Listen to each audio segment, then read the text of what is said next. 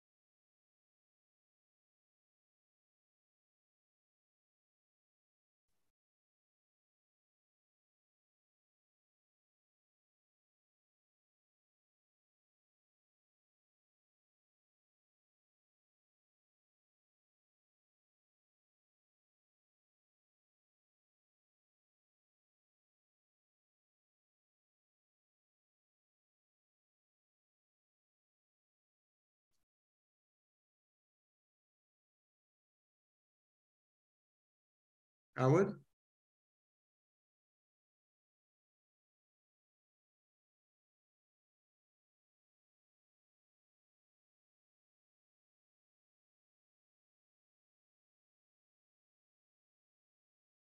John, I'm co-hosting with Howard. How's it, Etienne?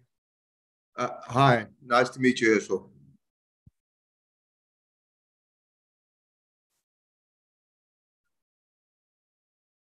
Okay, I'll be on mute. Hi, How's it, Jason? how's it? How are you? Good. Who's that? Herschel, It's, how's it? Yeah, how's the second week in a row? Nice to have you for the double. Isn't that great? What a blessing. Yeah, absolutely. Well, good evening, everyone. The time is 6:45 in a rather chilly Johannesburg, and we're touching base with people all over the world. We're, of course, going to go live officially at 7 p.m. South Africa time. So we've got about 15 minutes to go before we begin. And that gives us an opportunity to chat to everyone around here and everyone involved. So in a second, Danny Cato is going to stop the screens from flashing around us over there, and we're going to be talking to all of our guests. So Herschel Jarvis, you were talking about how do you stop reflections into your glasses? Howie, I went online and it said you've got to raise the light above eye level. So at 6'2.5", it's posing a challenge. So I have my lamp on a table on a chair in front of me. Not sure if it's helping, but it is what it is. We've got a fantastic evening ahead of us. I hope my glare is not distracting from the event. Well, you saying 6'2.5", Saul Simon. My sense is just looking at you and knowing your brother and having seen footage of the rest of your family, my sense is that you're taller than maybe 6'2.5". Let's just get you unmuted. My answer was I wish. Really? Oh, okay. I'm 6'1", but it's okay. I'm on my way. I'm still growing. well, let's touch base with everyone around the world. And Etienne, where do you join us from? I'm in Johannesburg. Okay, I've heard of that place. Do you have internet? Because there's a massive internet outage in parts of Johannesburg on Vumatel today. It comes and goes with load shedding. But at the moment, we are rocking it, and we're good. So for those people who are not in South Africa, and I think Charit is busy talking to people. She's shouting at her kids. She's shouting at her kids. Oh, they probably deserve it.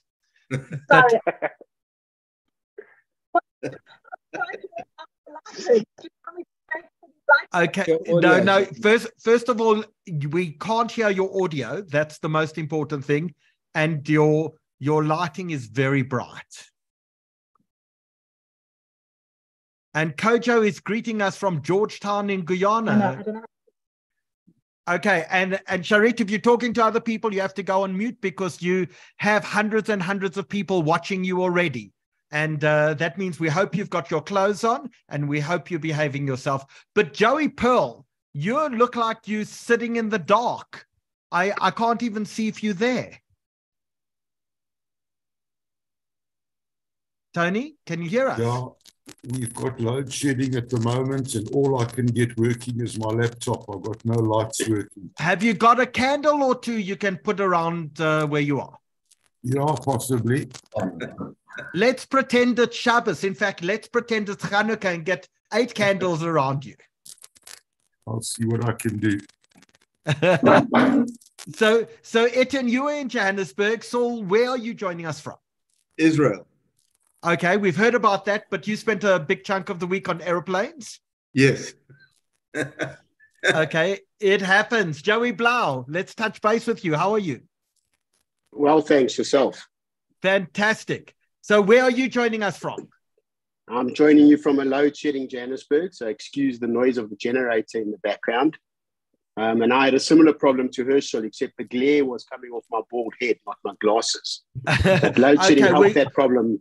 we are, however, going to ask you to stop schochling when you talk to us because you're making us seasick.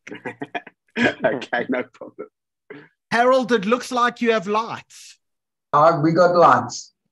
It's a miracle. Absolutely. So you know what we say in Johannesburg? I beg your pardon? Internet, what we say in Johannesburg, internet, electricity, and water. Select one of the 3, but you can't have all 3 at the same time. Exactly. Jason Hoff, 2 weeks in a row, Herschel was saying. Absolutely. What a privilege. What a blessing. Thanks again, You're Howard. also shockling. Don't become religious. Every time you move backwards and forwards, everyone else watching you starts getting nauseous. So stay still. Stay still. I'm staying dead still. Cool. So again, thank you. A privilege and a blessing. Thanks again. You know, we made this film, me and Etienne and our dear late friend Mark, who shot it, who's in heaven, about 12, 13 years ago. And, you know, obviously this has just rejuvenated everything and brought back all the memories. And of course, seeing all these people online and watching the movie again a couple of times this week to get the right version together, brought back a flood of great memories and lingering good feelings for what actually happened after the film and with the relationships I built with people afterwards, which I could talk about later on when we have a big audience. So thanks again, Howard. Really terrific effort. Thank you. So tell me, Jay, did you speak to any of the people, the parents of some of the people on the show in the movie that we're going to see tonight? Did I speak to them? Did recently? you ever meet for the movie? Do they feature in the movie? Okay, well, of course, Smokey Simon, of course. But I saw the name Katsu, who featured. He featured when we did our talk at the Great Park as well, when this was all developing. And I think him and Sharet actually spoke initially because he was involved in the book that motivated a lot of the research. So he was, I think, instrumental. I hope he's getting the kudos he deserves. He was definitely instrumental in this. And of course, going back to Sharet, who's here on this call, I hope still on the call, this was all her brainchild. And she was a producer and an exec producer throughout this process and really brought it to us. So we were really lucky that someone did an intro at the time and then it all came together. So yeah, but I'm seeing, who else am I seeing here on the call that I... So did you have any blouse in? Did you have any of the maggots in? Maggots, of course, but maggots. Wait, what was the first name of the Machalnik? So, which maggot have we got? Eddie, the famous mayor of Johannesburg. He wasn't in the movie, if you can believe that. Yeah, but he was, of course. But he's still alive and well. Harold, how old is Eddie today? Yeah, he's good. 95 on the way to 96. Yeah, managing, not easily, but managing. Okay, and now, Rodney, is it your dad who wrote the book? No, not my dad. I'm not sure what book you're referring to. There's a book called Henry Katsu, I think, wrote the book. Is that no relation? Henry Katsu, it was my dad's older brother by 10 years, my uncle. Okay, and that book is called 800. South Africa's 800. Yes, South African's 800, yeah. Okay, introduce us to who has just come to sit next to you that we can't see. Okay, so that's my brother Steve. So you have Steve and me on today, and I believe my sister will be also online with this evening. So all three of us will be here for my dad, Joe Katsu. The name has been mentioned. We feel very privileged and to have this opportunity to share what we remember of him and really in his blessed memory. And in fact, there are lots of descendants because there were 804 people who went. And from then, that's probably given us close to 2,000 descendants of those people. So our apologies to those people who are not on this evening. But it's definitely going to be a really interesting evening. I see we just lost Sarit. Maybe load shedding has come back or internet has disappeared. Yeah, shame. She just actually WhatsApped me saying load shedding and no Wi-Fi.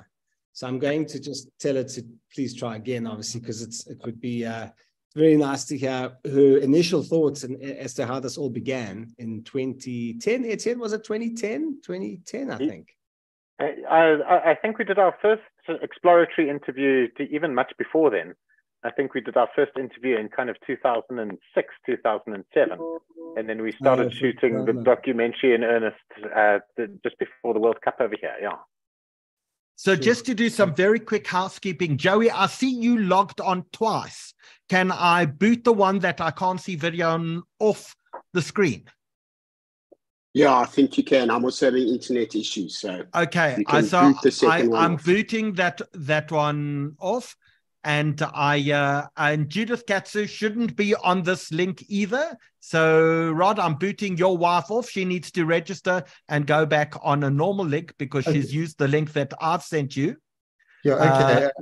my link has got the correct name because we just want to make your sure link that has got the correct name, but Judith should be on the standard normal link unless she plans on coming to talk about members of her family. No, we were just playing around trying to see which computer to use and what was the best.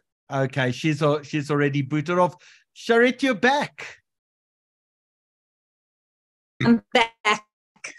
Can you hear me better now? We can hear you. We can even see you. Everyone's jumping around on the screen at the moment, but don't worry, we're going to swap as soon as we go live to a single view. So I want to talk in a few minutes about putting this movie together. And everyone says it was Sharit's idea. Tell us. Switch it off, Steve. Okay, sorry, Rodney. When we're talking, no one else is talking. You go on mute if you need to talk to someone, please. Sharit, it was your idea. Tell us where this came from. So, like this untold story about heroes, when you meet these old men and you kind of think, what were they? And I think that's the incredible story, that they were youngsters and they were our absolute heroes, the unsung heroes of our community, that no one knew their story. And between Jason and Etienne and I, we made our mission for people to know their story. So I want to correct heroism and the act of bravery. I want to correct something that you said, because you said these young men, but in fact there were young men and many women as well. Mm-hmm. And one of the points that we made last week is Absolutely. in fact, Saul, we're going to be talking about your mother, who was a Machalnik. Correct. And we spoke last week about many female doctors and nurses that went. This wasn't just a boys' game, and war is not a game. I mean, these people went through often hell. So what was your connection? What was the spark? Why did the story come to you, and why was it important for you to tell?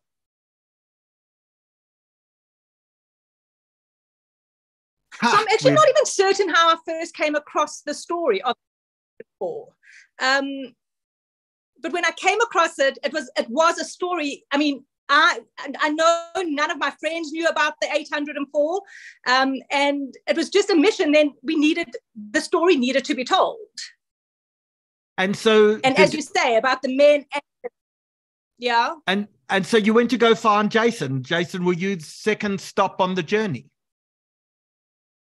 I think I was. I think we were, as a production company, the first stop.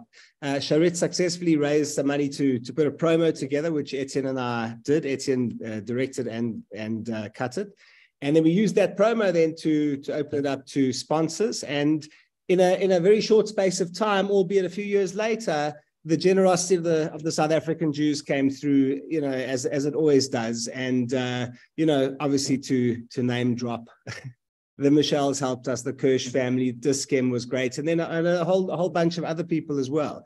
And once we'd got the bulk of it going, then we said, right, let's get cracking. And then there was this enormous response from everybody. And just to tell you a quick funny story aside, when we were in, Etienne had given me the wrong solution to put into my eye because I had something stuck in my eye. Anyway, it burnt the back of my eyeballs nearly out, and we had to go to a chemist in I think it was Herzliya Pituach, where we were going to interview Smokey and Migdal Tepperson.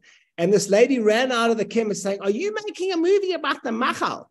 Verbatim. And we said, yes, absolutely. Well, then you have to come and meet my husband. And she was talking about Ruben Naronsky, the pilot who's in the show, who was a tremendous story as well. He became an LL pilot for many, many years afterwards.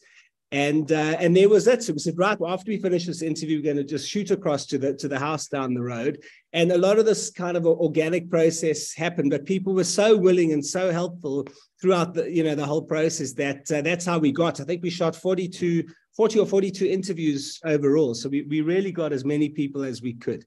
So yeah, small size. Sorry.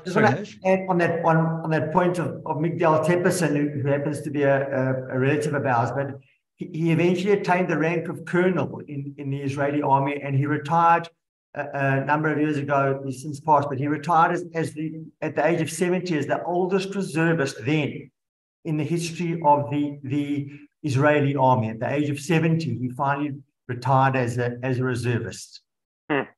Quite remarkable. That's absolutely incredible. But I want to ask Etienne, like, to make a movie and to make a documentary is often a passion project.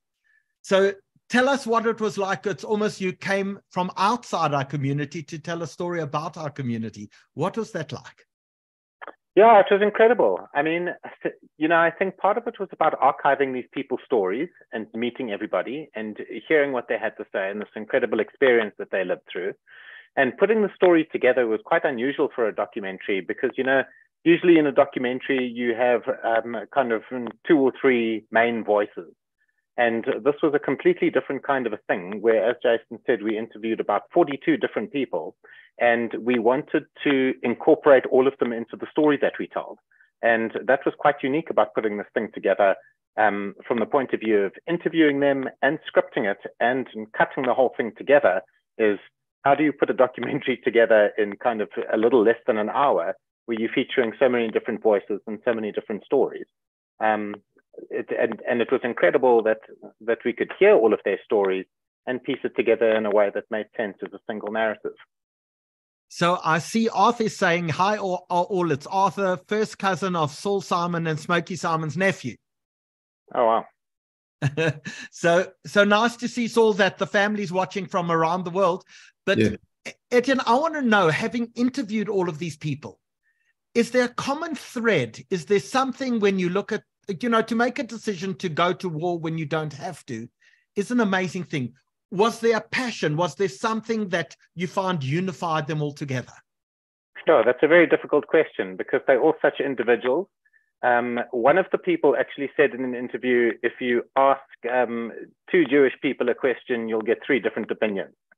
And that was kind of what we felt with the documentary as well. You know, I get what you're saying as a question, but I think what they all understood at the end is that they were doing it because they wanted to, and because they believed in what they were fighting for. And other than that, no, I don't think that there was a single unifying thing. They're all such different individuals. So the amazing thing, people are watching us from all over the world, and I see Ralph Judah just said, hi from Los Angeles. Dorf Judah is my dad, head of air operations in 1948. And Ralph, I tried to track you down. If you look for yourself on the internet, you see that it says resigned from Deloitte, but there was no other way to track you down. Of course, you may remember that I did my articles for your father. He introduced me to the story of what happened in 1948, and particularly the Air Force. Saul, I don't know if you ever met the Judahs, but Ralph, I wanted you desperately to come on, and maybe we can promote you a little later onto the show. I'd love to tell some stories about your dad, one of the most colorful, amazing human beings that I've ever had the pleasure of meeting. You may recall we once spoke when I was at the IEC and you were doing consulting in South Africa, but that we haven't actually met at all. That having been said, there are people watching us from around the world. We'd love to know where you're watching us from. Please drop us a note in the comment section, whether you're watching us on Facebook, on Zoom, or alternatively on YouTube. Just put a comment in, let us know where you're watching from. But more importantly, tell us if you have a connection to the story of any of the 804 South Africans who dropped everything to go fight for Israel's independence in 1948. With that, I'm going to ask everyone except Herschel and myself to turn off their cameras and go on mute. And we're going to talk about the first ever South African Jewish Report online film festival. So, Etienne, I trust you're a techie. I can trust you to turn off your camera and go on mute there. Hirsch, we did the story last week. Sarit, please mute yourself and turn off your camera. Otherwise, I'll do that from here. Hirsch, last week we had Nancy Spielberg on. We told one version of the story, almost an American version of the story, and the response was overwhelming. I know this is a story you're very, very passionate about. Yeah, absolutely, Howie. I mean, just an absolutely remarkable story. And if you think about the South African Jewish community, those who have remained in South Africa and those who have spread their wings across the globe, whether it be in the sciences or business or education or in the field of medicines, the South African community has always boxed above its weight, and its impact on the world at a global level has been phenomenal. And you almost think that watching last week's documentary, Above and Beyond, and what we're going to see today is where it all started. Just ordinary people making an enormous impact on Israel and on the future of the Jewish people. And it's, you know, it sounds almost over dramatic, but it isn't. It was just remarkable last week. I think this week is going to be completely different. It's a uniquely South African perspective, and we have the next generation of these heroes who went to fight for the independence of Israel to tell us their stories as the next generation. And we've got in the coming weeks just some more remarkable shows about a famous South African Mossad spy, one of the most famous. So you will see that all last week, and I'm sure in the week to come, people were contacting us and saying, oh, my father fought in the Machal. Oh, I've got an uncle who was there. I see the people who've just posted now about members of their family who fought during Israel's War of Independence and dropped everything and went to go volunteer. And one of the common things that we hear from so many people is people didn't tell their parents.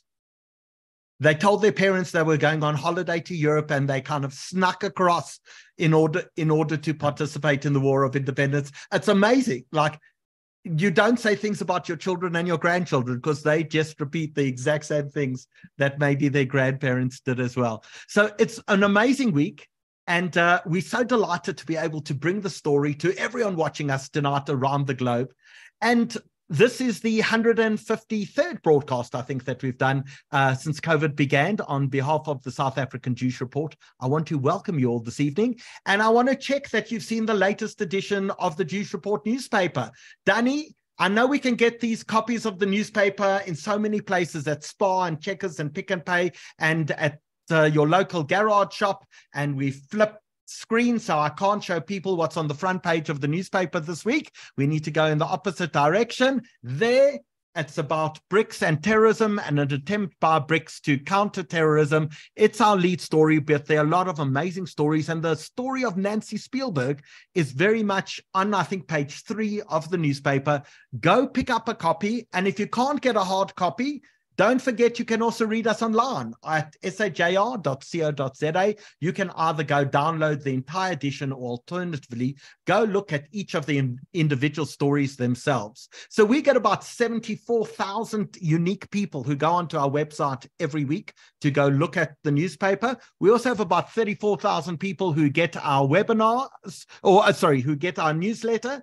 And alternatively, or in addition to all of that, we distribute to about 33,000 people every week. So we cover everyone everywhere, and we've really become an international publication, and we're so grateful to our editor and staff at the Jewish Report for being able to tell amazing, remarkable stories with no cover-ups, no hiding things under the carpet, but really pure, proper journalism that tells the amazing story about our community. All of our webinars are online. You can go and watch them. You can go either onto the Jewish Report website and just click on webinars, or on YouTube, you can go to look for the SA Jewish Report and you'll find almost all of them. Last week's webinar, unfortunately, with Nancy Spielberg is no longer up.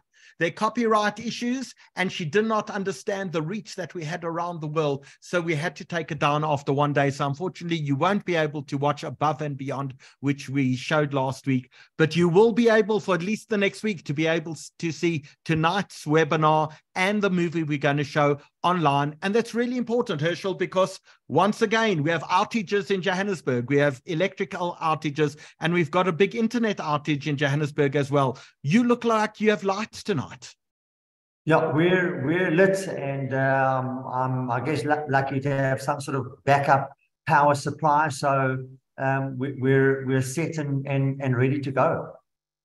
So you talk about your backup and power supply, and while we're showing the movies over the next few weeks, we're showing Sylvia Tracing Blood, we show Getting Away with Murders, we're showing many of these remarkable movies, but there are people who don't have a backup. People, when the lights go out, are sitting in the cold and sitting in the dark, and they've got no way to keep warm, and they have no way to, in fact, be lit during this period. So we started last week, and we're going to do that again tonight. We've decided that while people are sitting in the comfort of their homes with their heaters on, with the lights on, we need to recognize that they're members of our own community and the broader community who don't have access to that. So last week we said, if you're sitting at home and if you can afford it, please give a donation, and we're going to take the money you donate and we're going to provide battery-operated lights, rechargeable lights, to people in our community and in the townships who have no lights when the electricity goes off. And we're going to give people hot water bottles so they can fill them up before the electricity goes off as well and have some warmth. And you know what the amazing thing was, Hirsch? In one single week, in one showing last week, we managed to provide lights and hot water bottles to more than 500 people in a single showing. It was absolutely astounding. So we've worked together with the Jewish Women's Benevolent Society. They are distributing lights throughout Sandringham Gardens, throughout Selwyn Siegel, to people within the care of the Hevra Kaddish. They're taking a chunk of lights.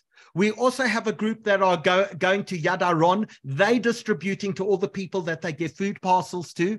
The Angel Network is distributing to the townships in Johannesburg, Cape Town, and Durban. And over the next week, because we're going to raise some more money tonight, we're going to make sure that members of the Jewish community in Johannesburg and Durban as well, who may be sitting in the dark tonight or are cold because they don't have electricity, will be able to access this as well. So tonight, we're going to ask you that if you are able to, please, we beg you, make a donation. All of the money that is collected goes towards charity. We're showing 804 and these amazing documentaries tonight.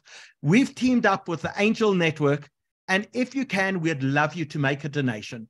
On your screen at the moment, you'll see that we've got the bank account details, a snap scan, a wallet doc. We're going to show you that. If you have your camera with you, just take it, point it at the screen, take a picture, particularly if on Facebook or YouTube and you're watching, take a picture of the bank account details and just do a transfer to the Angel Network to be able to buy lights and hot water bottles. 250 Rand will get a family actually operational. So it's not a lot of money if you can afford it. Please, either transfer to the Angel Network or take your camera of your phone, point it at the snap scan that's on the screen now, and it will open up a website and you'll be able to make a donation for people who are much less fortunate than yourself.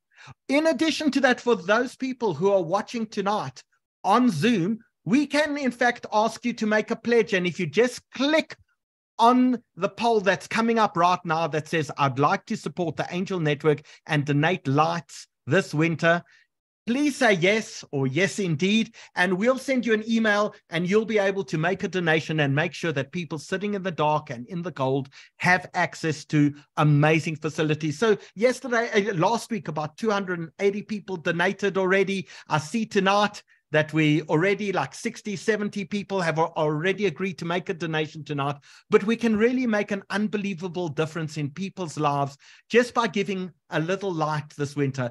And I think that's one of the things that is most inspiring. When you think about all of the work that the Jewish Report has done, and Herschel and myself are volunteers in all of this process, the time people have given up and the money that we've raised for causes throughout the period of COVID, it's just one of the most remarkable, inspiring stories of our community. So we are enormously appreciative of that. If you want to use your credit card, we've put the wallet doc information on screen as well. And I see I'm busy counting another 120, 130 people have already undertaken to make donations. And we will make sure not only that every single cent raised goes towards helping those who are less privileged in our community and the general community, but you'll also be entitled to a Section 18A tax certificate as well. So thank you to everyone who has agreed to make a donation this evening. Your money will be well used, and we are so appreciative of everything that you guys do. Hirsch, with that, what do you want to tell us before we turn off the comment section? Because we're going to turn off the comment section so people's movie watching isn't disturbed, but we'll open it up again as soon as the movie's been shown. Hirsch, this is a topic very close to your heart.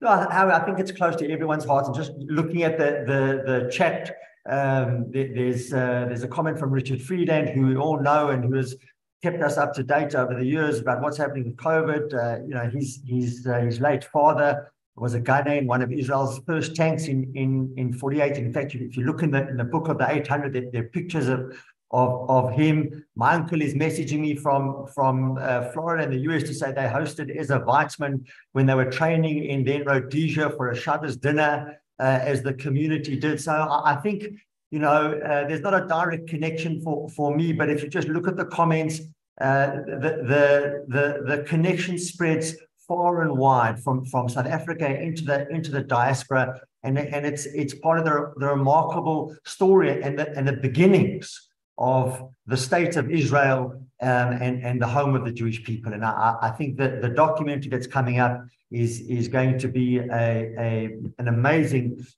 follow-on to what we watched last week about those amazing pilots forming the basis for the Israeli Air Force. So, Hirsch, you and I are going to turn off our cameras and our microphones. We're going to watch the documentary. We'll be back in about an hour, and we're going to be talking to about 6 kids of Machalniks and hopefully some more as well. And they're going to be telling us very personal stories about their parents and their parents' experience in the 1948 war. So we'll see you back again in about an hour as we begin the movie.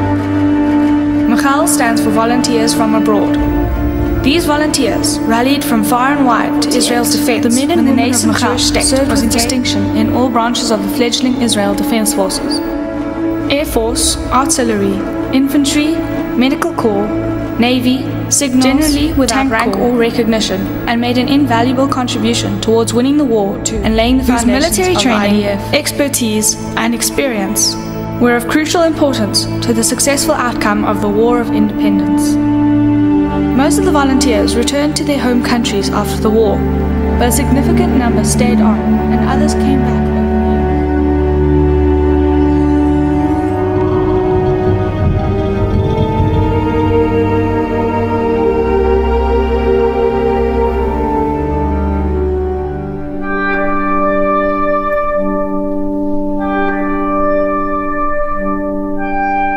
A homeland for the Jewish people was a dream 2,000 years in the making.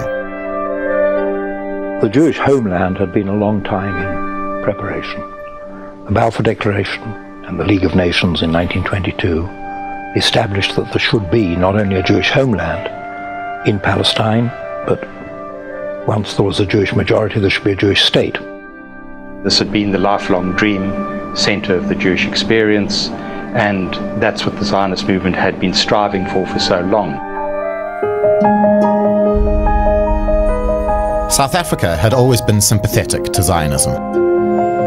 South African Zionism has its roots in Lithuania, which of course is the seedbed of South African Jewry. The idea of Israel then was something that had a lot of sympathy in South Africa. South Africa was really a Zionistic community. By 1905, South Africa had a South African Zionist Federation. Many of us belong to different Zionist movements here. The environment, and I'm thinking of the white polity, was very useful for Zionism insofar as Jews had no assimilatory pressures. They could find a position between the Afrikaans speakers, the English speakers.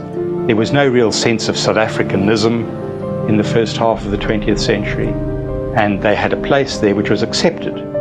This current of wanting to help the Jewish state, this new fledgling Jewish state, went through like a wildfire. For us dedicated Zionists, we regarded ourselves already before we came to Israel as future citizens of the Jewish state. It was a time of momentous change. It was the month in which the State of Israel was officially declared. The United States recognizes the provisional government as the de facto authority of the new State of Israel. The United Nations took their decision on the 29th of November 1947. And there we have this amazing current. It was like an electric current that went through the people. Well, it was fantastic news. We were dancing in Dizengoff Square. The whole place was packed chock-a-block, and we were dancing and singing all through the night. But from that very day, there was resistance to the notion of a Jewish state. When we reached the outskirts of Tel Aviv, we passed 3 British armored cars with people standing in them, looking out of the out at the top. And as we passed them, everybody started singing. And one British officer, with his face absolutely contorted with hate, pulled out his pistol and fired at the bus. The world was very sympathetic to the Jews until they saw that the Jews could fight. And when they saw the Jews can fight, they started being sympathetic to the Arabs. And the day following the declaration of the state, war broke out on literally every side. There was Egypt and Jordan and Syria and Lebanon and Iraq and Qaukjes, which was a gang of Arab militants from the Galilee. You know, you can't count it in numbers. What were we? We weren't even a million. What were we? 600,000, 800,000 again, millions? The recent persecution of Jews in Europe in World War II was an additional motivator for volunteers to heed Israel's call. I felt that we got to have our own country. And things like that happened in Germany shouldn't happen again. 6 million Jews were sacrificed. It amplified for us the need for a homeland. We were aware of the concentration camps and everything else, because our own family was involved. My dad had a habit, even if it was, he had a business, a general dealer in Tennessee, and he had a habit, Rosh Hashanah or not, 2 days Rosh Hashanah, he had to go to the post to clear the mail, the post box. So off he goes in the middle of the service, and he comes back with a letter from Europe. Now, most of the people in that congregation were immigrants, all of them. Virtually all of them had family still in Europe. And that letter was the first letter that anyone had received. It created a hell of an impact in the shul. It almost stopped the service. So that's part of the background.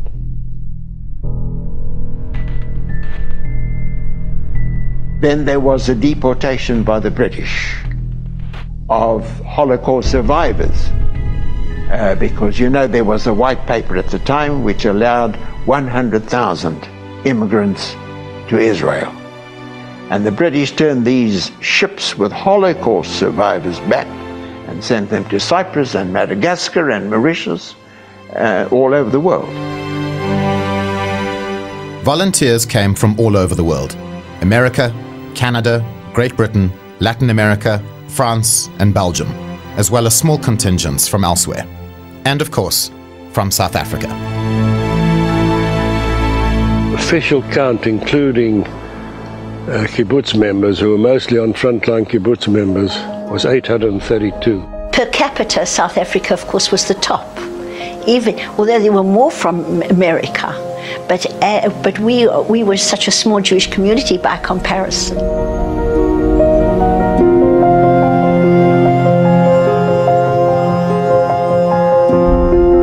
Their reasons for volunteering to fight were varied. Some were ardent Zionists, others were driven by religion. Some felt a simple duty to fight for a Jewish homeland. Some felt compelled to offer their combat expertise. Others were driven by more emotional reasons. I was very emotionally affected by the story of the exodus of the refugees from the refugee camps, people who had been through the Shoah, who got on these desperate boats to come to Palestine, as it then was, and were turned back by the British. I've never been a religious bloke and I've never been a Zionist bloke, but I just felt I had to go do my bit for Israel. We just wanted to get there and do something to help the country. I felt very relieved to leave South Africa because I was very unhappy with the situation here. And the government had just changed. Remember that May the 14th was when the nationalists came into power. And then there was a question of Jewish unity.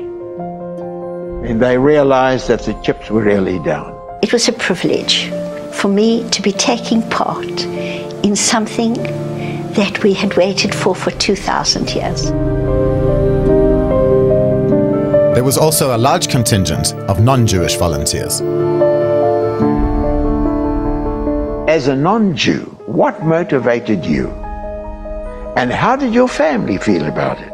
You've been in World War II, you had risked your neck, you survived the war, and here you come to fight in a war which really isn't your problem. Some went for money, and some went as adventurers.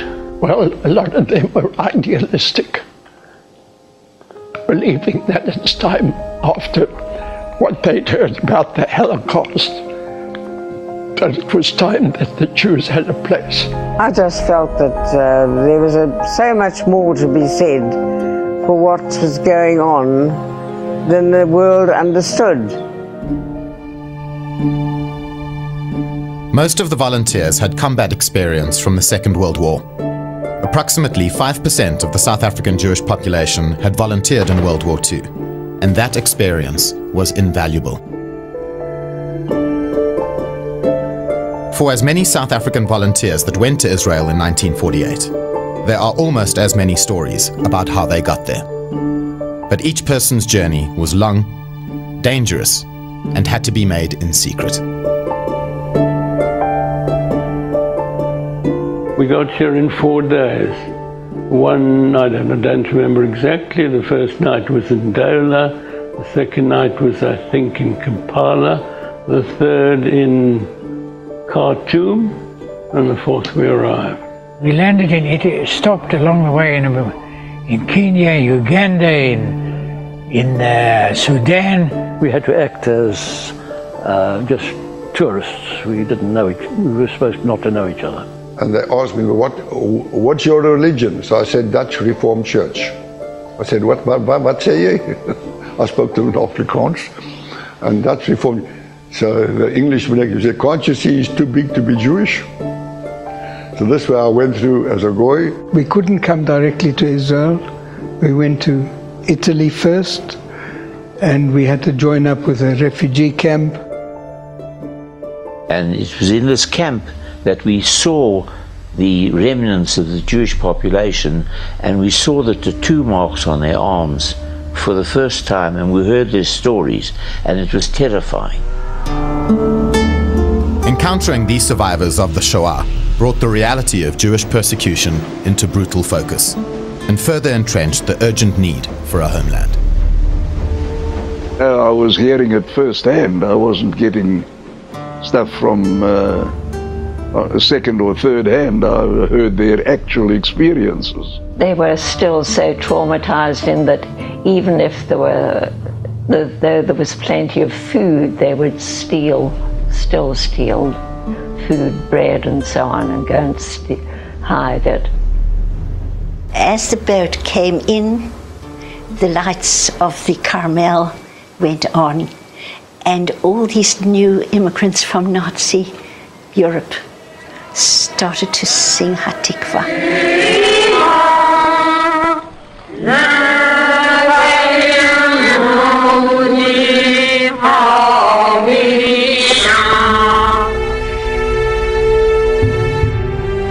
That these Holocaust survivors were sent straight from the concentration camps of Europe into combat is an indication of just how desperate Israel was for help.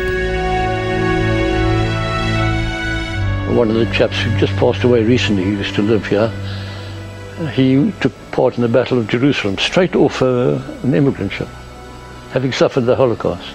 They sent a contingent of these Holocaust survivors into, and that was a disaster. They arrived in a land foreign to them, a land already in the firm grip of war. The first 4 days, I must confess that all our training didn't prepare us for the real thing. They took us off the boat and I went straight into the army. I went to Kiryat Meah, and that same morning I was put in the army, and that same evening I was sent to the Central Front. And if you know what it was like then, it was sheer bloody hell. We changed from boys to men in a matter of 1 or 2 hours. And I fell into a chat with a British major. Now, we came ostensibly as tourists, so he said, "What the hell are you guys doing here now?" I said, "Oh, we're just passing through on a tour." He said, "You're crazy," and he pointed down at Haifa and he said, "That's where the Arabs have all slaughtered the bloody Jews." He said, "We're leaving, but it won't be 3 months before they beg on their knees for us to come back and save them." The Machalniks integrated themselves into every division of the army, and their contribution was invaluable. There were doctors and artillery people and naval people and all along the spectrum of people who had fought in the war, who said, we know how to fight. The Machal volunteers came from all parts of the world, each with different military training backgrounds. The country for which they were fighting had barely been born, had barely had time to organize itself. The Machalniks fell in with an army in disarray. The Machal were coming in from all over the world, volunteers, and they didn't know how to cope, which units to put us into. This thing had come into being overnight, as it were. So where do you form a structure overnight? The impression of the South African army that I carried forward and in a comparison to the Israeli army was a hell of a difference. There was no chain of command. Things just appeared and disappeared, and it was like a Wild West comedy. Because that was the army. It wasn't, drilling and saluting and spick and span uniform. Well, you had an American would come there and say he was in the Pacific War and he knows about this, that and the other, and so they made him a sergeant, and we found out he knows nothing. So whoever was doing things, it was wonderful that they did it at all, never mind well or not well. Everything still pulled together. At time of need, everything pulled together. Prior to 1948, there was no united Israeli army. Palmach, Irgun, and Lehi were distinct entities with varying political ideologies, each fighting for the same cause, but not consolidated into one unified force. They hadn't been formed into a complete army yet. I think when there were 3 distinct, Irgun, Haganah, and the Stern Group, acting independently, it must have been extremely chaotic. The Palmach formed the core of the armed forces when Palestine was under British mandate. They were the elite fighters of the Haganah and had close ties with the land. The Palmach was the cream of the army. They were mainly chaps from the kibbutzes. We didn't have army bullshit. We had Palmach bullshit. There was no insignias. There was no officer that threw his weight around. You knew he was the officer. You knew in the jeep. You knew that there was a driver. There was a fella next to him. He was in charge of the jeep, and you knew he told you what to do, and you did it. The moment you got off the jeep, then you were equal. The Irgun or Etzel, a right-wing offshoot of the Haganah, was still operating separately from the Palmach when the War of Independence broke out. It had a unit which had, in the meantime, before we arrived and when they were still separate units, it had conquered Jaffa. It had experience in it. It had been down to Lydda. It had been in actions at the Etzion Block, which was one of the first battles even before the declaration of the state in 47. They were so experienced that they decided they would stay as an Etzel company. Things came to a head between these factions with the Altalena incident.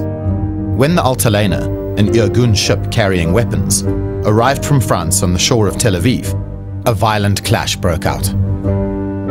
I was happened to be in Tel Aviv at the time on the seafront when it landed, and it was the most dreadful affair. We as strangers coming here, and we don't understand what the problem was with the Haganah and the Etzel and the Stern gang, and all of a sudden we see and we hear that they're sinking a ship in Tel Aviv which is carrying volunteers and also equipment. Etzel wanted to keep them, the guns and everything to continue. They had a little army in Jerusalem fighting, and they wanted all those weapons to go to Jerusalem. And the Etzel came off the front line to go to get the weapons from the Altalena. And when they had come to the shore, the Palmach came in behind them. Ben Gurion said, "This is enough of a good thing. You can't fight wars with different armies."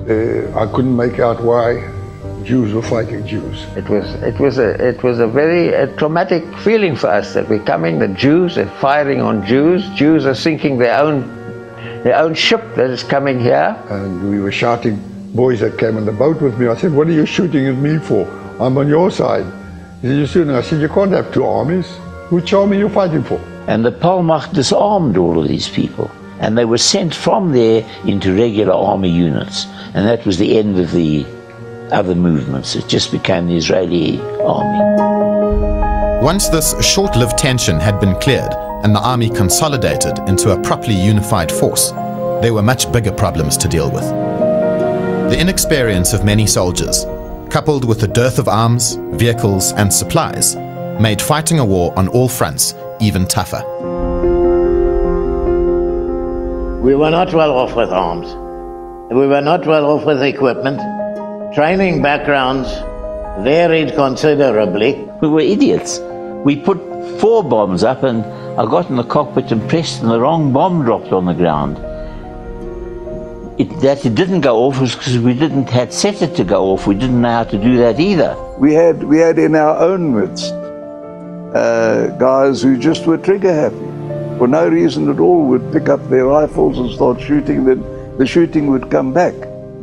And I mean, I thought to myself, you know, having been in proper action and survived, please, Lord, don't let me get killed in some stupid cowboy stuff like this.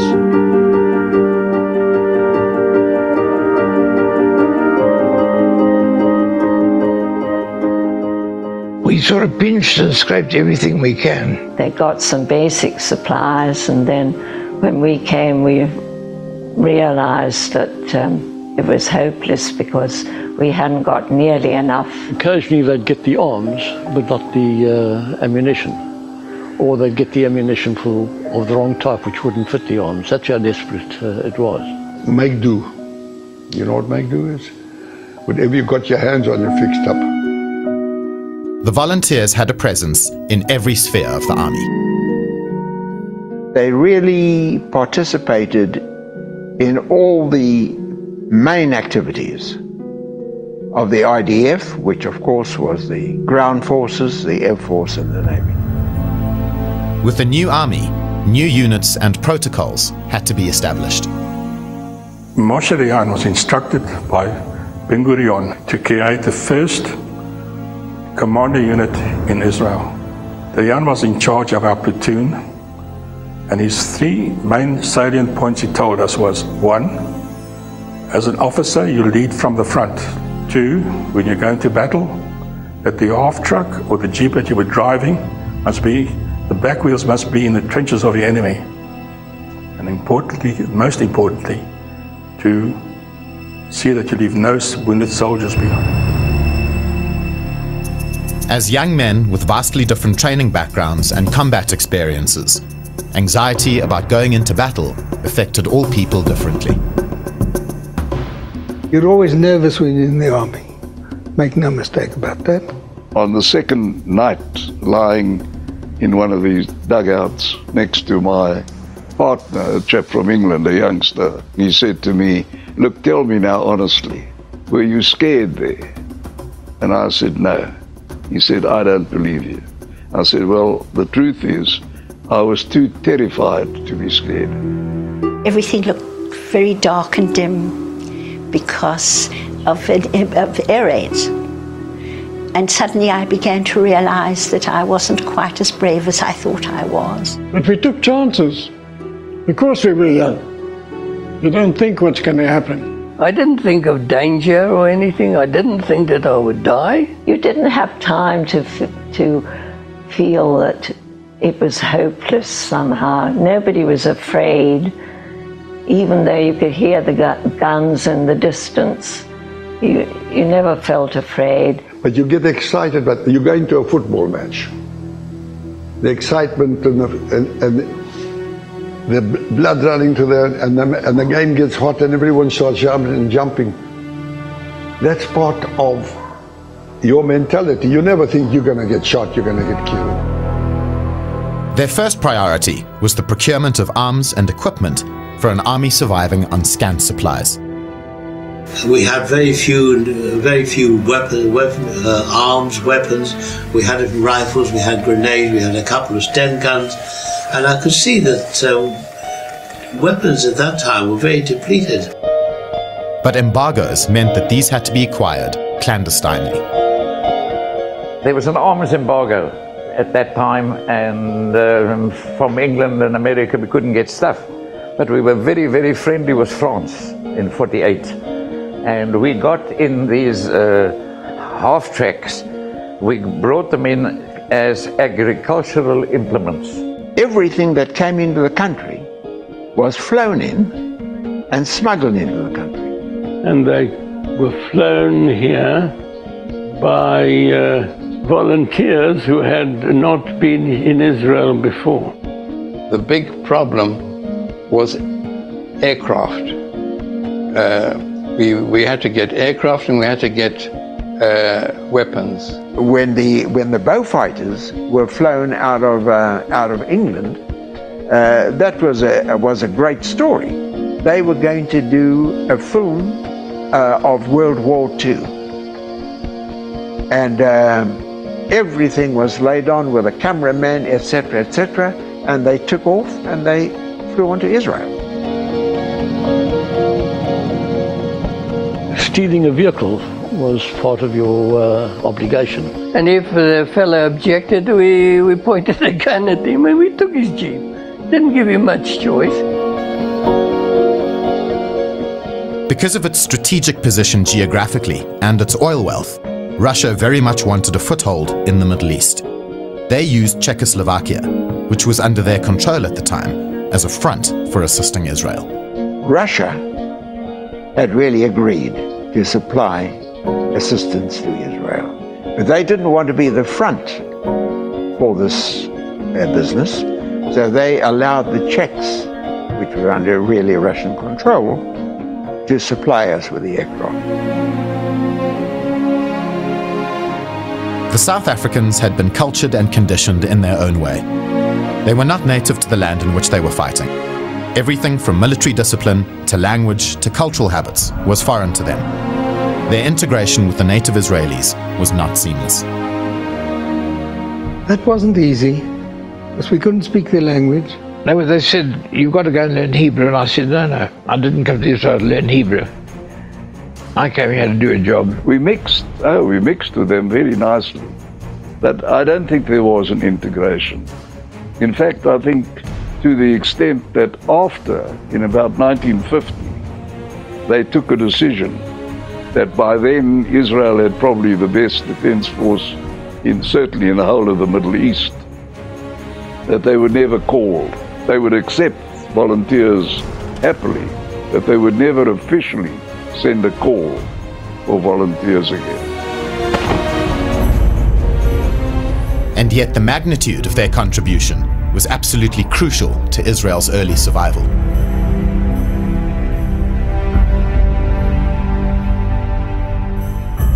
The mere presence of foreign volunteers raised the morale of the Israeli troops, that they were not alone. And the knowledge that they were coming into a country that, to all intents and purposes, looked finished, gave great courage to the Jews in the new state. I think without the volunteer contribution there would have been no Israel, because the British didn't allow Israel to have an army. Anybody, even with a revolver, could be shot. They didn't have an air force.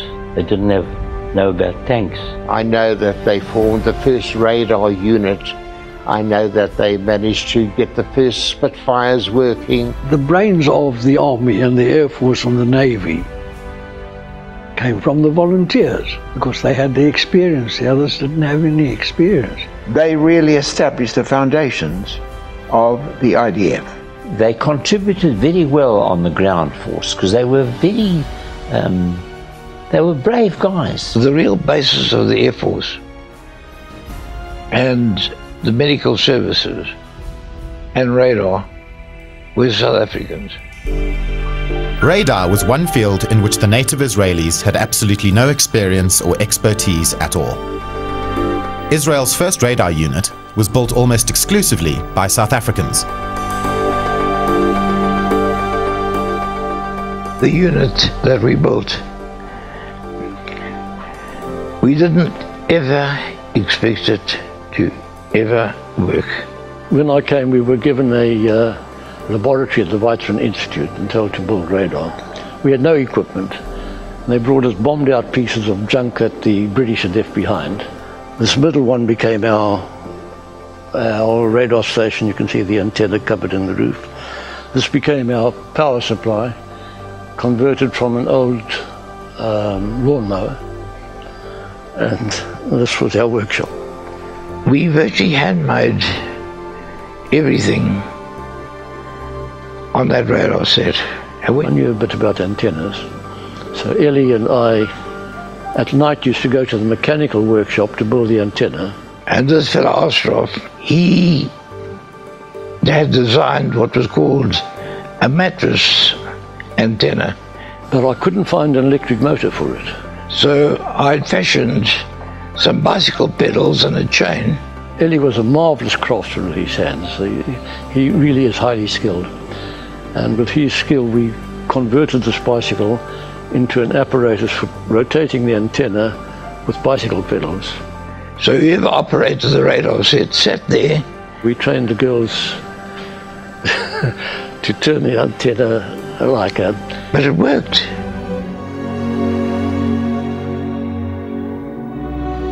South African volunteers were also essential pillars in the medical corps. The doctors, there were 51 South African doctors here. Some of them came in the difficult periods when there was virtually no medicines.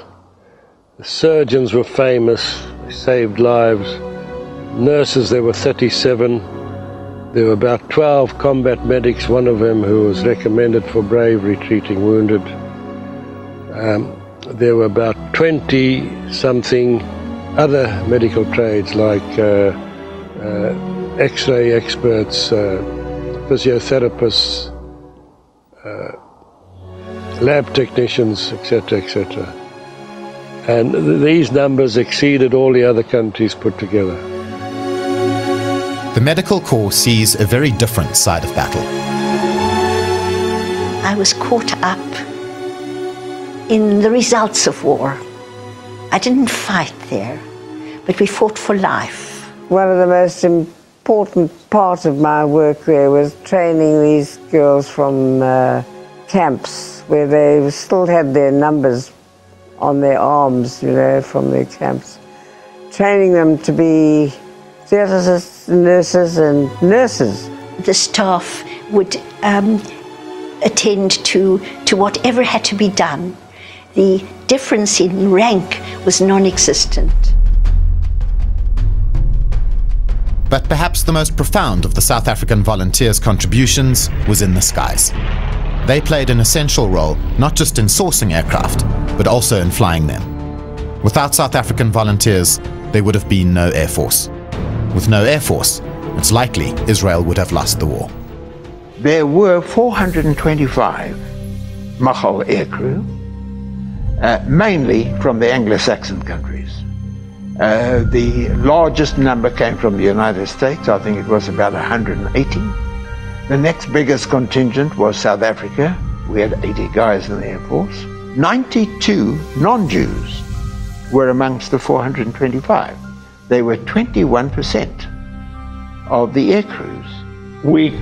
The Machal could not have left it to the few Israelis who were pilots or otherwise, because the Palestinian Israelis were only allowed to be sergeants in the Royal Air Force. I mean, there were quite a lot of the volunteers that came to Israel, and Machal and also paid, had experience during the war. I mean, where else would Israel all of a sudden get pilots from? The South African guys did a very, very important job then. They weren't up against the great Air Force. The Arabs were not great pilots at all. They were so surprised to find out that we had aircraft, an Air Force. They had to just stop them in the tracks. They never got close to Tel Aviv again. They wanted Air Force particularly because there was no foundation. The Haganah had people that have fought before, but the Air Force would be starting from scratch. These were Israelis, so typical. They'd been in the, what is called Chug HaTufa, the flying club, the junior flying club, and they knew everything about flying except flying. Some aircraft were put together from junk heaps left by the British. The guys flew anything and everything. Well, yes, sir, you know what flying is all about. Flying, you're very much on your own. You're up in the skies there, and I don't know if it's heroism, but you have a feeling of superiority vis-a-vis all the other ground forces. You are up top, and I wouldn't call it heroic, but I would say that it's a much more significant individual contribution. The Air Force was controlled by South Africans. Before we had our codes and ciphers in the Air Force, we used Afrikaans. Without the Air Force, mostly in the hands of foreign volunteers, we would never have survived the War of Independence. There were many South Africans who acquired legendary status in the nascent Israeli Air Force.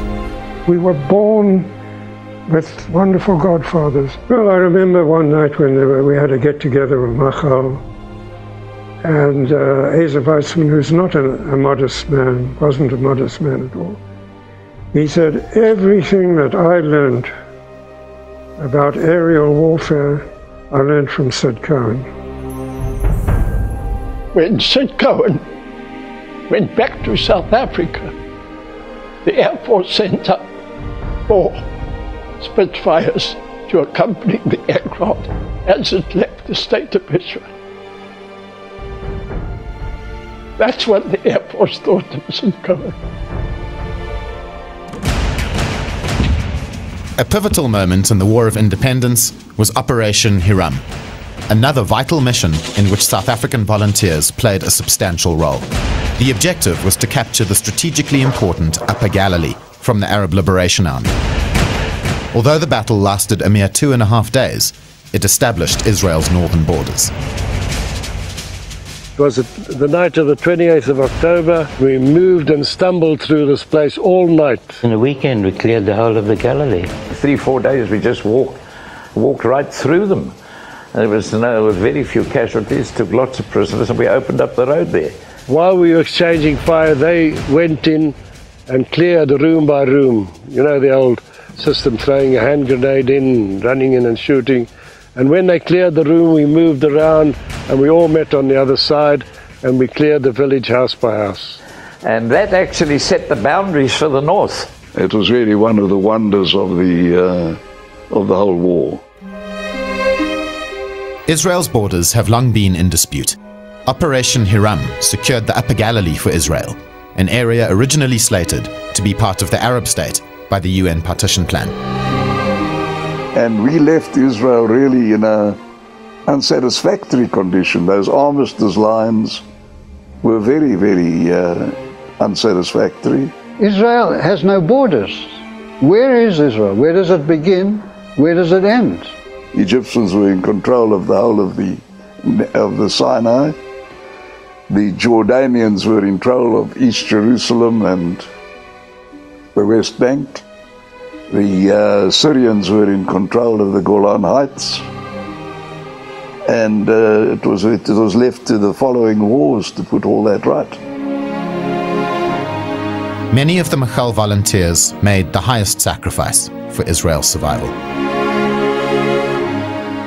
Israel in that war had a population, the whole of Israel, of 650,000. 6,300 Israelis were killed in that war, civilians and military personnel.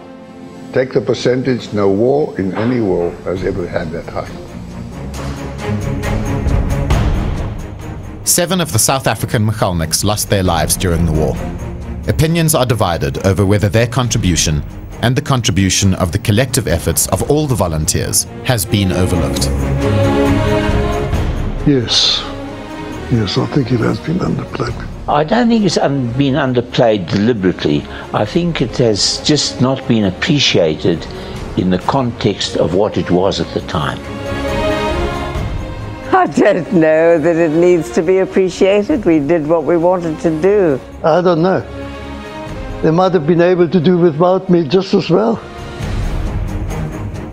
I would go so far as to say that if you asked a member of the General Staff today about Machal, he doesn't know anything about it. This country is so full of problems.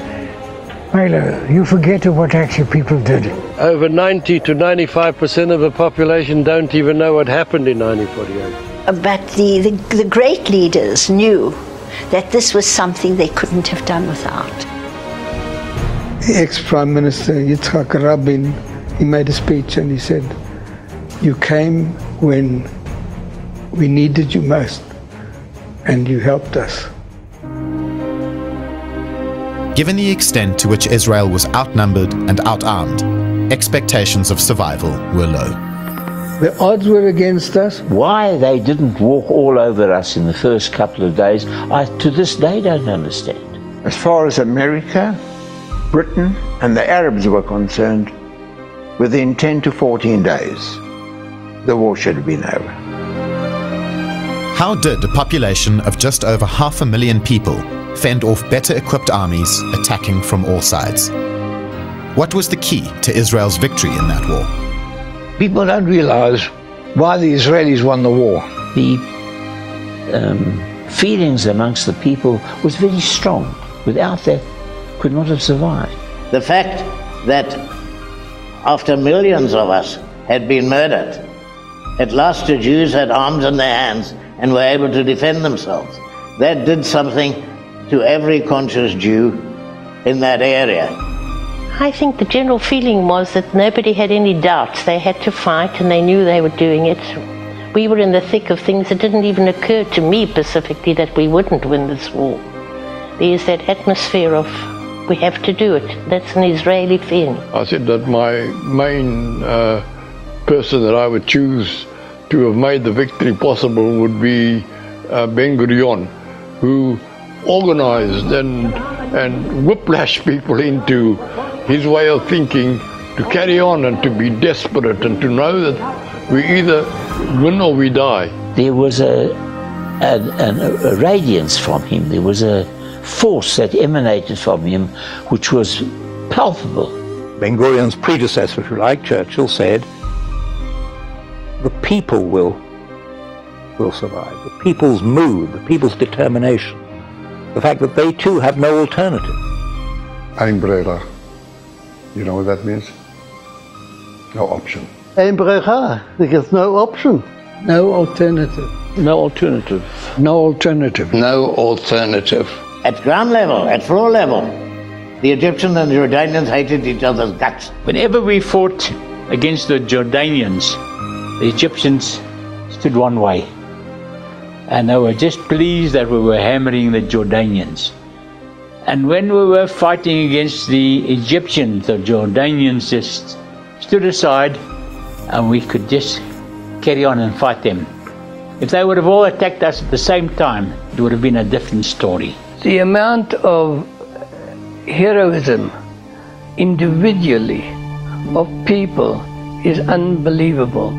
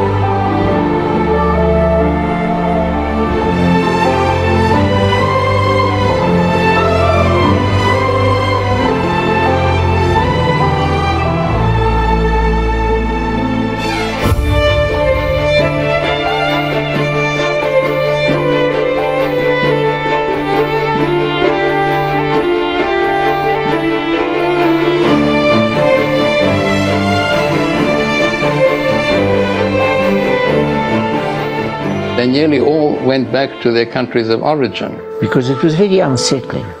And unless you had family and some background, it was very hard to find an entry point. I gave it 30 seconds thought. I went to a kibbutz, and when I saw they were having to milk the cows at 5 in the morning, I grabbed my bag and I ran for my life. The thinking and philosophy of the Jew who came from the diaspora was not the same as the indigenous person.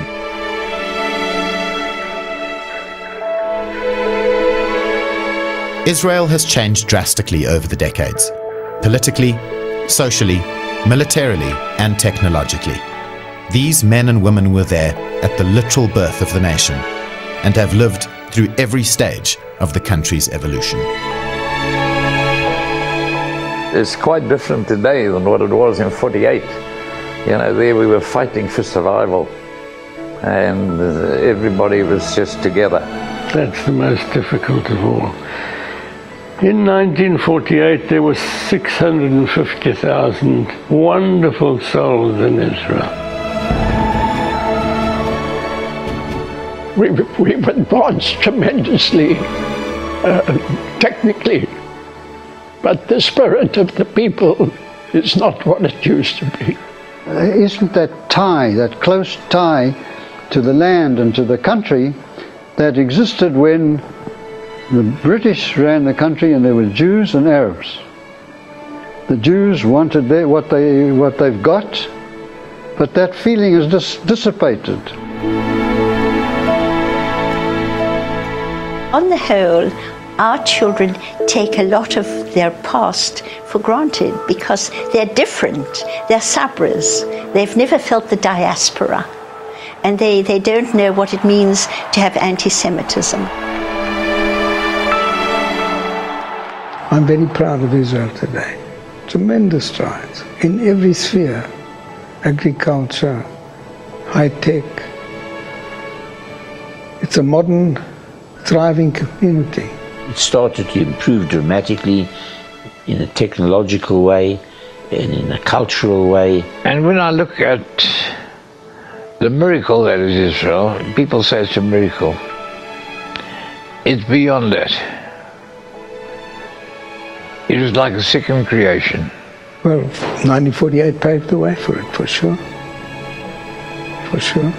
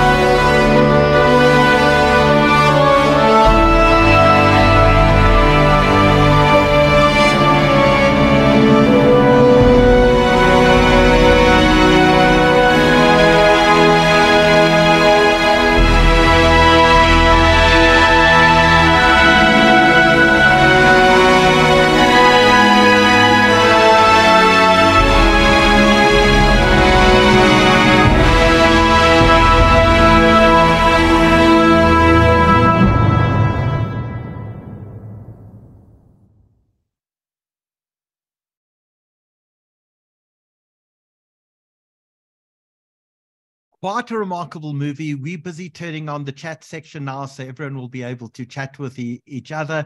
And if we can ask everyone, please, to turn on their cameras, and we will continue the discussion now. You watched a remarkable movie. We'd love you to comment in the comment section on Facebook, on Zoom, and on YouTube. Tell us what you thought of that. It's a story of war, and it sounds so romantic, Hirsch, but let's face it, war is war, and people die and people get injured and people come back traumatized after war. It's not so easy. Yeah, I think so, Howie. And you know, what struck me about last week's documentary and about this is exactly what they said, is that, you know, the Arabs could go back to their countries and live to fight another day. And these Machalniks and those fighting for Israel's life didn't have a choice, you know, and so, you know, it was almost the triumph of hope over reality. And so let's start hearing about some of the families and some of the people involved. And Saul, I want to speak to you.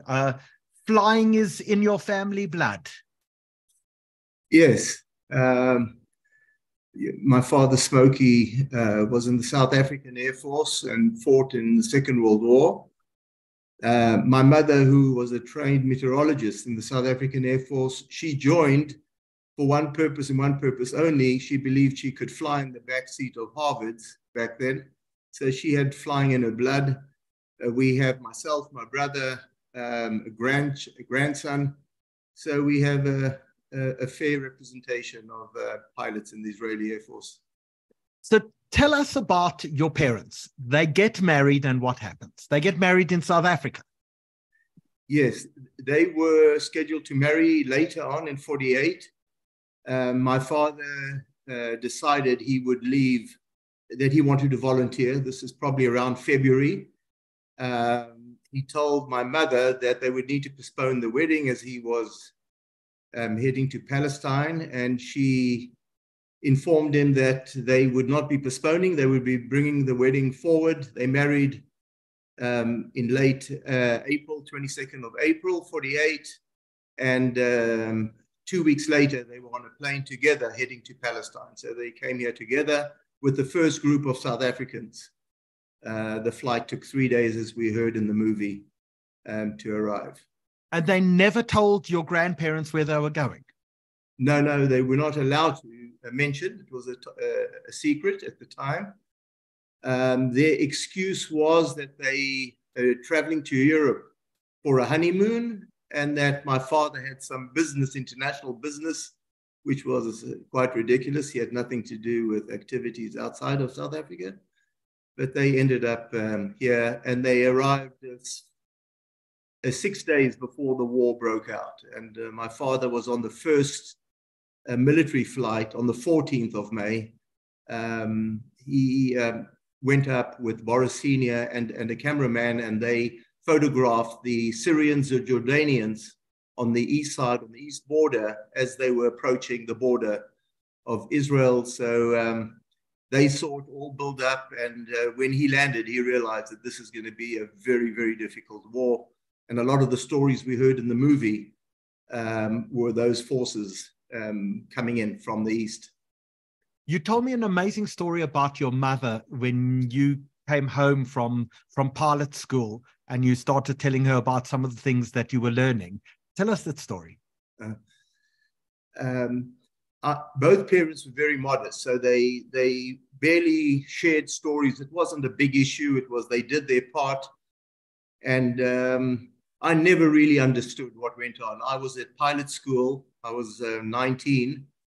I come home one weekend, and I say to my mother, you know, she says, how's it going? I said, it's wonderful. We're actually doing aerobatics. And I knew she had some flying experience relating to that time in the meteorology department. And she said, well, what aerobatics are you guys doing? I said, you know, we do the loop, we do a barrel roll and so on. And she says, what else are you doing? And I continue, and she's asking me more questions. And at the end I say to her, you know, we do this fascinating a maneuver called a slow roll, where you roll around a line of sight going into the sky. She says to me, isn't that the maneuver where you use opposite stick and rudder? Now, anyone who understands flying, it shows that this is an expert pilot talking. I was blown. I was shocked. I realized, and actually just today, my mother passed away 2 weeks ago. I collected her logbook today, and I was going through the different flights where she learned these different exercises. So, amazing. Yeah. So we're going to come back to you in a few moments, and we're going to ask you to tell some stories about your parents and the stories that they told you. But Hirsch, you want to ask some questions of Joey? Yeah, Joey, thanks for coming on and sharing what I would imagine some deeply personal family stories. We were actually together at a Shabbat dinner a couple of weeks ago, and not sure how we got into the subject, and you told me a remarkable story about your dad, which we'll get to in a moment. But I want to find out from you, your dad, Naftali, I think he had a nickname of Taxi, if I read correctly in the book. How did you first find out about his role in the war? Was it something that he spoke about openly? Were there pictures on a mantelpiece? About, you know, how he told you, how you first find out about the story of your dad in the war. Thanks, Machal. Good evening, everybody. So I think firstly, I'd just like to say a huge thank you to Etienne, Jason, and Sharik for putting this together. I think it's a beautiful story, and it's been a long time in coming. And thank you for putting it together in such a good way. And Saul, I'd like to wish you a long life for your mom. And I saw a great story about your dad on YouTube. I think it was when you turned 100, and you guys all went up on a flight with him. I suggest everyone on this webinar to have a look at that video. It's inspiring and beautiful. So I think, Herschel, the first thing to answer your question was how it started off the webinar about asking the creators of this documentary, was there a theme? Was there a common thread? I would never be, I could never sit here and say why these people were motivated to do it. I don't know what that is. But the common thread that I saw throughout my dad's friends, and if you've watched documentaries on any of the guys, Asa Weizmann, Ben Gurion, they all had one story. We weren't heroes. We were there, and we were at the right place at the right time with the skill that was needed. And that, for me, was the common thread amongst all of these people who were involved. The question was asked in the documentary of, do you feel you were not recognized? And I asked my dad that very, very question, and he said, there's nothing to recognize. We didn't do anything special. We were needed, and we did what we had to do. So I think to answer your question directly, we found out about it from little snippets that he spoke about, but he never really spoke about it in a big way. We begged him and pleaded with him in his later years when he wasn't well to document the story. We wanted to get a scribe for him to put it together. And it's just not what they're all about. He just said, no, it is what it is. So the information we got from our dad, my siblings and I, was more probed out of him than volunteered, if I could put it that way. And which do you know about the unit in which he fought and his role and how long he was there for? Yeah, so he got recruited Boris Senior. So he got his wings here in the South African Air Force. And then Boris Senior started recruiting pilots. He was one of the guys who took one of the Fairchilds here in South Africa. They left, I think, on about the 11th of April. They arrived there sometime in May. He actually spent his 21st birthday in Khartoum. And then they became part of what was called 101 Squadron, which was the first squadron in the Israeli Air Force. I think today it's 69 Squadron. They've still got the same emblem of the little skeleton's head with wearing flying goggles and a flying hat. And they were the first squadron, and they flew the Spitfires. They took the Spitfires from Czechoslovakia to Israel. And one of the few stories he did tell me is how on the day they arrived, he got thrown into a tiger moth, and they flew Molotov cocktails from the back of a tiger moth onto the enemy. So I think it was very, very simple, very crude. And the story of that generation is they just made do with what they had. They were extremely creative, and they just made do with what they had. I mean, if you listen to the stories and you watch the documentary, they organized Spitfires from Czechoslovakia to come into Israel under unbelievable, just so humble about it. And then he stayed in the military for about 2-3 years, and then he actually went on to join El Al, and he was one of the first pilots in El Al. Ruben Nurinsky was on the documentary. Him and Ruben were pilots together in El Al. Just amazing. So Amazing story. So one of the interesting features is that a number of the people who went later became mayors. So we had, for example, Mayor of Sandton, Morris Egdes, and we also had Harold Maggott, who became mayor of Johannesburg. And Eddie Maggott. Harold, you brought me a copy of your dad's book, A Man of His Word. Tell us about your dad, Harold. Well, he was one of the, having left school, he missed the Second World War, and at the age of 19 had to change a birth certificate so he could get to Israel. Left at the age of 19 on the 15th of December 1946 on a truck with 8 people, Harry Bloch, Morris Gelk, who was in the movie, Henry Harris, Benny Miller, Fyvie Noah Sennett, Izzy Reback, Hami Goldblatt, and they left. They were given a truck by the Zionist Fed, left from Pretoria, as I said, December the 15th. They didn't get to Pretoria before they had their first breakdown. And that was a recurrent thing with that truck. They needed new tires and new petrol pumps and all the rest of it, all the way through Africa, and eventually got to Sudan. And driving into Sudan through quite a forested area, apparently, my father, Eddie, and Henry Harris were sitting on top of the cab. You know, when you sit in you visualize the old trucks, where the driver's side was higher than the co-driver's side, and there were spare wheels on top of the truck. And they were sitting there in these, like in a basket, and they got hit by an overhanging tree. Fortunately, my father, although he was thrown like some 30 or 40 feet behind the truck, was okay, although very bruised and battered. But Henry Harris had the vertebra broken and had to return to South Africa. So it basically aborted their trip because they had to sell the truck to get him back to South Africa.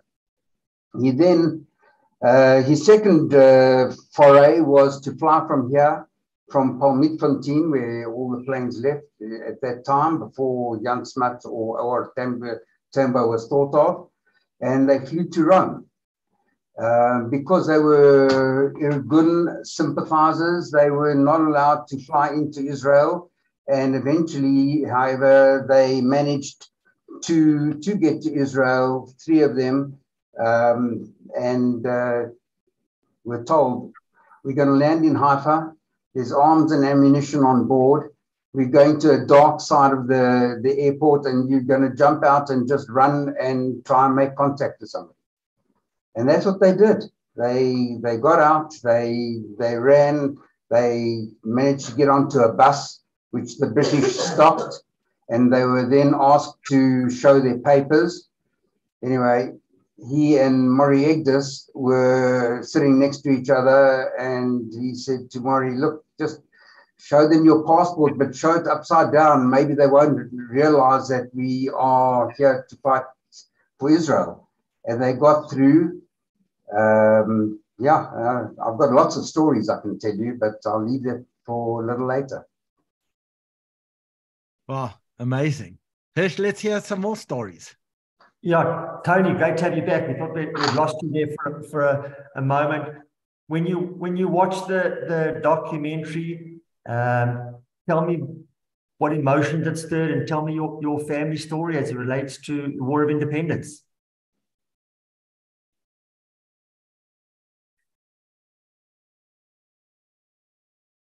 Tony, are you there? Can you hear us?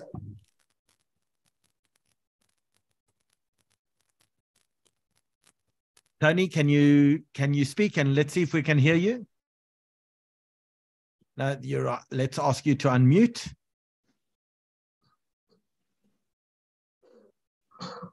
No, you're still on mute, Tony. Yeah. Maybe While Yeah. Tony maybe tries to sort that out, let's go to Rodney Katsu. Tell us about your family, Rodney.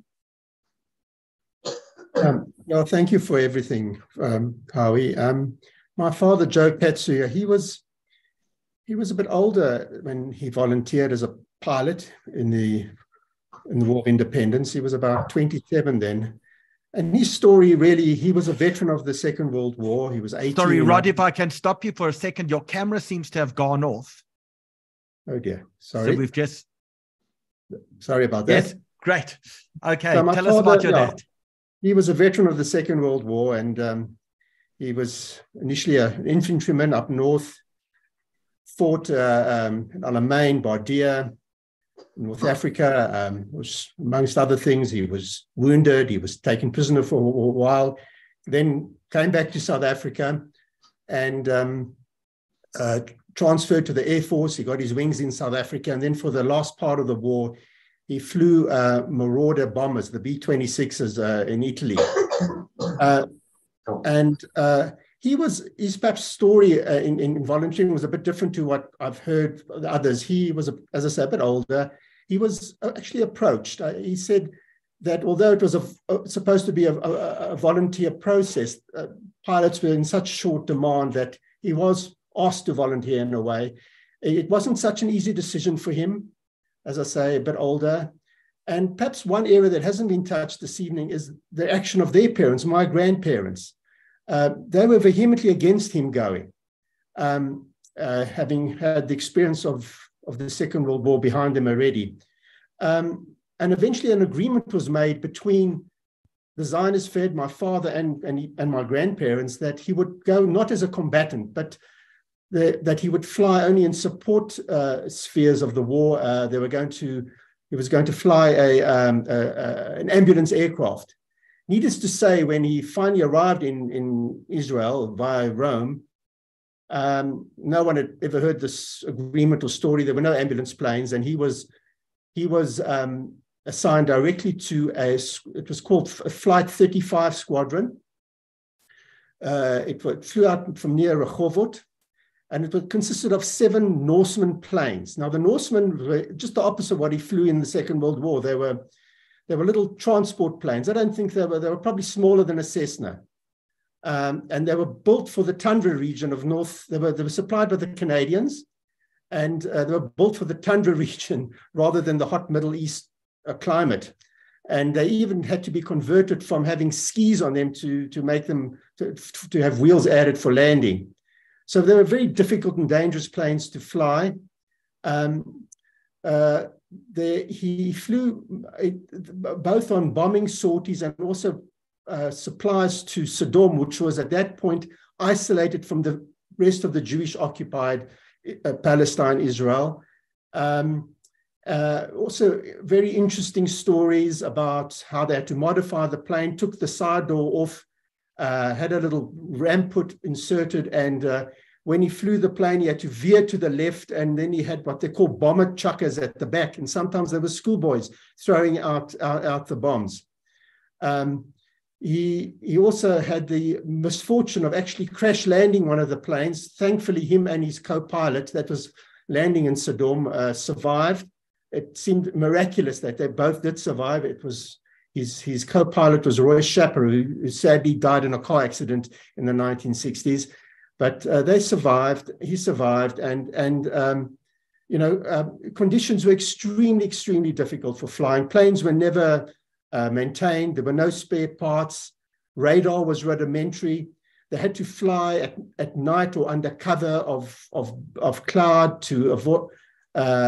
First of all, because the plane could not handle the heat, particularly when landing, and also to avoid Egyptian Spitfires. I think we romanticize a bit about being there and what they achieved and what they did, but life was very, very hard. Eventually, I think in today's terms, I think my father did suffer a post-traumatic stress syndrome, he eventually was grounded and returned to South Africa. I think Marianne is asking us, can we repeat the numbers of the population of Israel at the time? 650,000, I think that's correct, and about 5% of about 1%, about 6,000 soldiers lost their lives. I mean, when you think about that in terms of 1%, as Miguel Tepperson said, not in the history of the world wars has a nation ever lost that kind of percentage of its people in battle. So before we go back and speak to Saul Simon, I have put out a call and a message to say that if you are and you would like to join us, please, in fact, do so, and we'll promote you onto the panel. But and I see that Ralph Judah has asked to be promoted, so we'll do that right now.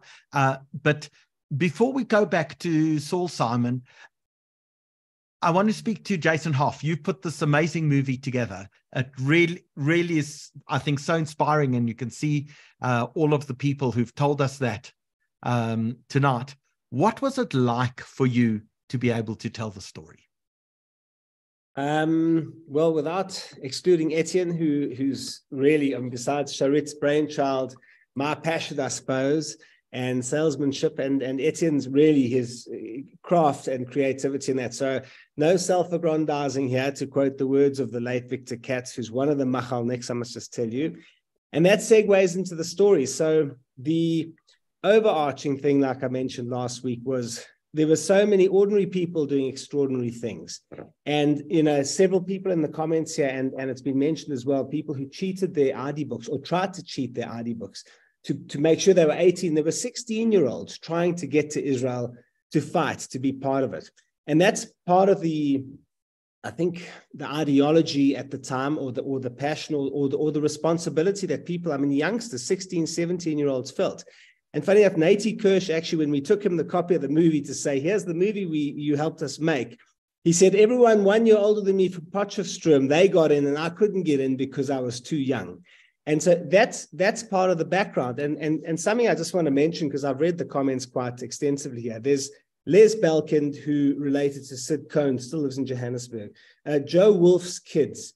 David Mandelsfry, Gordon, and I don't think anyone can deny how arresting the story is when Gordon Mandelsfry tells the story of what happened in that tiny shul in the Free State when the first evidence from the war came. And it motivated people to say, there is no ways we can't lose. There's ein breira, there's no chance. And that really existed amongst everybody.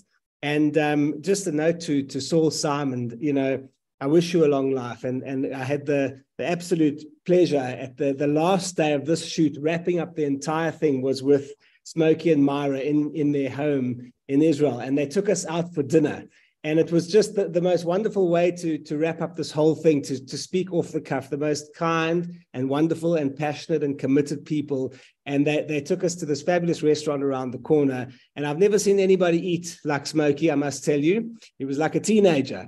And it was just, a beautiful way to wrap up this long, process that we had come to. So, yeah, I've made notes about people that I've seen here in the notes, but, in the comments here. But overarching was these relationships that I had the privilege to build thereafter. I used to go and visit Victor Katz just about every Friday before Shabbos in Highlands North and talk shit and drink whiskey. And Ruth Stern, every time I went back to Israel, we would have dinner with Ruth Stern or Dan Kenny, which is William Kentridge's first cousin, and so on and so forth. And it's just a pleasure to see that the offspring of all of these remarkable people who did ordinary people who did remarkable things are here. So a pleasure from my side. And I see both sides here, Joe Wolf's kids. Joe Wolf was so generous with us for a full day. We drove him all over the country, telling his stories. You can see him in different parts. And so, yeah, thanks to everybody. It's brilliant to see youngsters, the children, I should say, the youngsters of these Machalniks participating. So that's my first comment. Well, let's quickly talk to another youngster who's joined us, and that's Ralph Judah. We finally track you down, Ralph. Yeah, you can run, but you can't hide, apparently. Apparently so. So as I mentioned earlier, I did my law articles for your father, and that's where I heard the stories of people like Boris Senior and Cecil Margot and Smokey Simon from your dad. Tell us about Dov. So Dov grew up in an extraordinarily religious Jewish family. He, although that probably wasn't apparent to you while you were working for him, the religious. He used to call me Matthew, and when I'd say why Matthew, he said Matthew verse 2, chapter 7, seek and ye shall find. Yes, indeed. He said that to me quite a lot too, if my memory serves me well.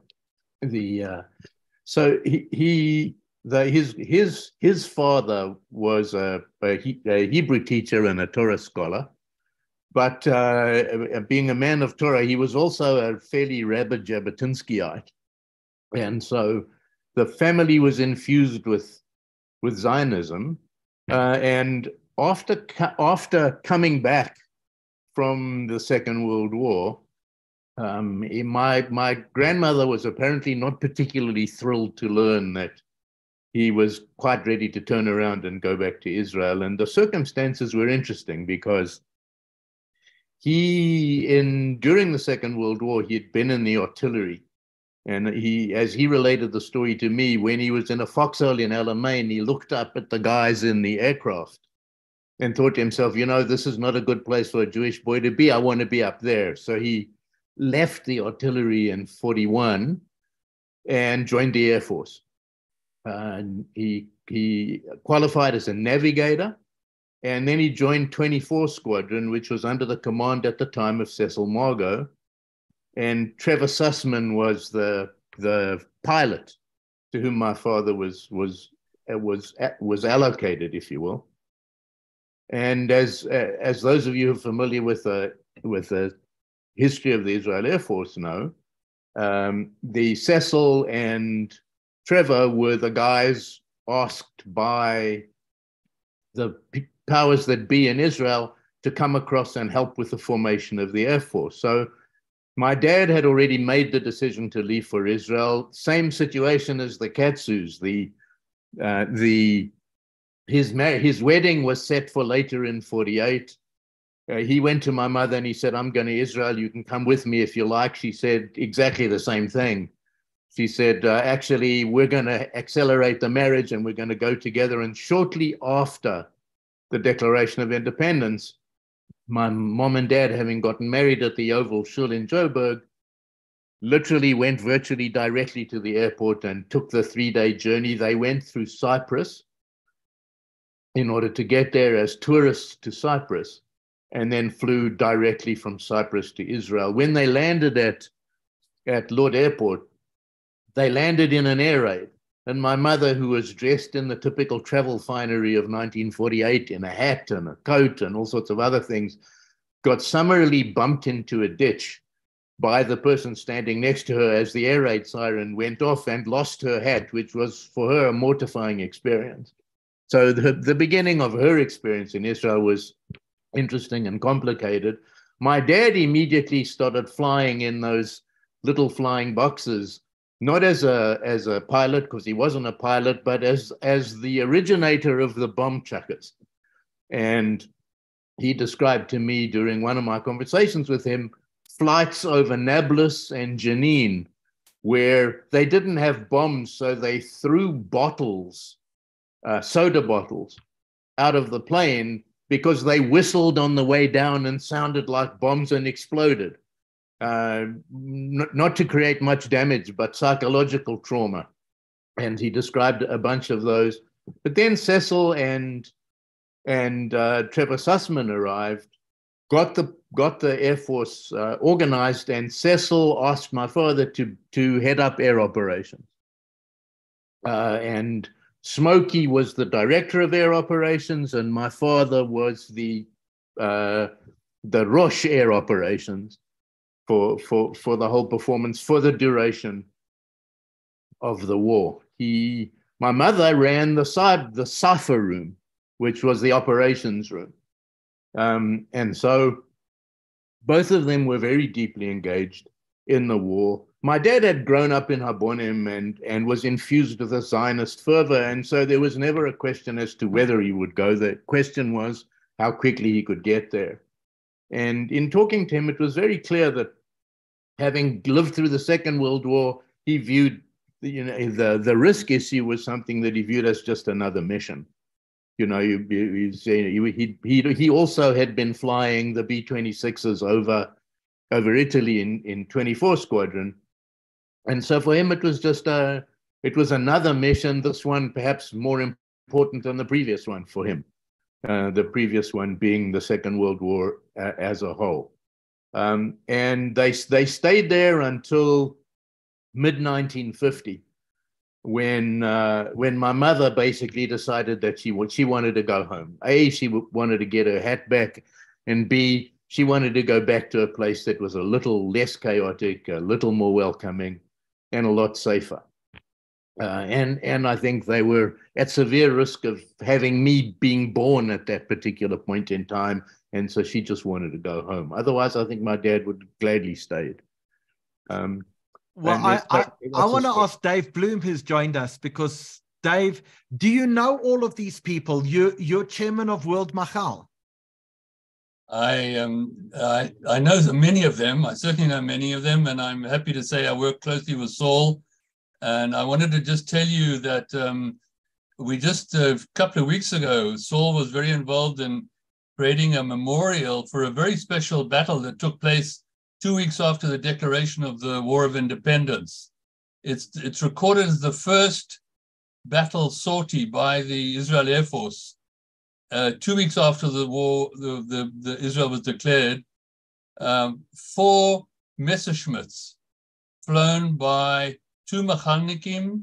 One was a South African, Eddie Cohen, Lou Lennart, Ezer Weizmann, and Modi Alon. Flew 4 of these Messerschmitts had been brought from Czechoslovakia and put together literally overnight. They didn't even have a chance to test the planes before they flew them. And they flew down to an area near what is today Ashdod. And they attacked a column of Egyptians that had made their way, who were literally 25, 30 kilometers from Tel Aviv, who were on the banks of a river near Ashdod. And the Egyptians had no clue that Israel had any planes at that time. And they managed to basically help to stop that advance of the Egyptians. Eddie Cohen, unfortunately, did not make it. He was killed in that attack. The story is that Ezer Weizmann, his plane actually, his guns jammed. He only managed to shoot, I think, 1 shot from each of his guns. Lou Lennart was a very experienced American pilot who had served in the Pacific in the Second World War, a Machalnik. And there's another story of how, there were 2 Tsabarim, 2 Israelis who were born. I mean, Ezer Weizmann had trained with the RAF. In fact, he got his wings. I think he got his wings in Gwelo in Rhodesia. He certainly trained in Rhodesia to fly. I myself am from Rhodesia, so that's a kind of a nice connection.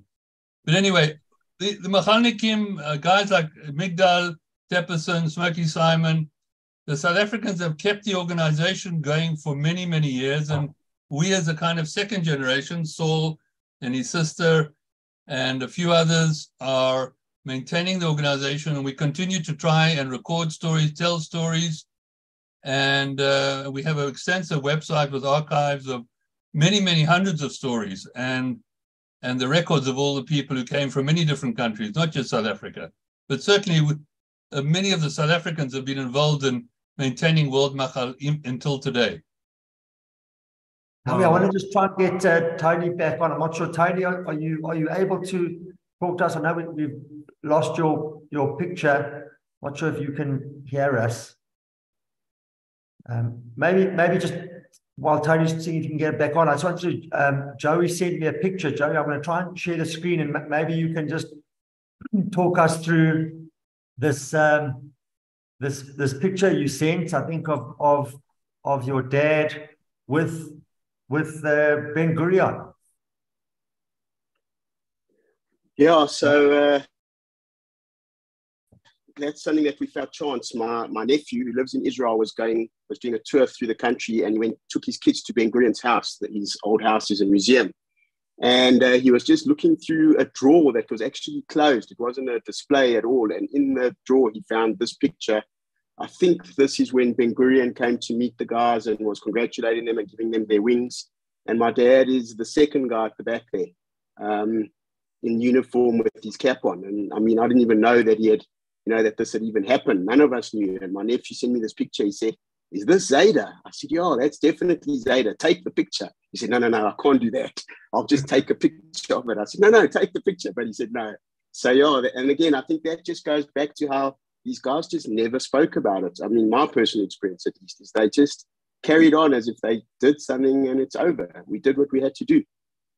Did you see other pictures, Joey, of your dad? Did he come back with pictures from the war, or just really the stories and as you said, just the little snippets that he told you? We've got some pictures that we treasure. I think there was a bit of a superstition of not taking pictures in uniform, especially of pilots. So, but we have got some pictures. All my kids up on their walls have got a picture of my dad in uniform, which is a very rare picture. I've got the picture of the Fairchild. Someone spoke about the Fairchilds that they left with here. I've got a picture of that.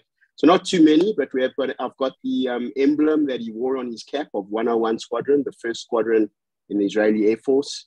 I wear that on a bracelet every day. It's always on my arm. So we've got a few things. Unfortunately, not enough, but we've got a few things. So just one more. Sorry, Jay.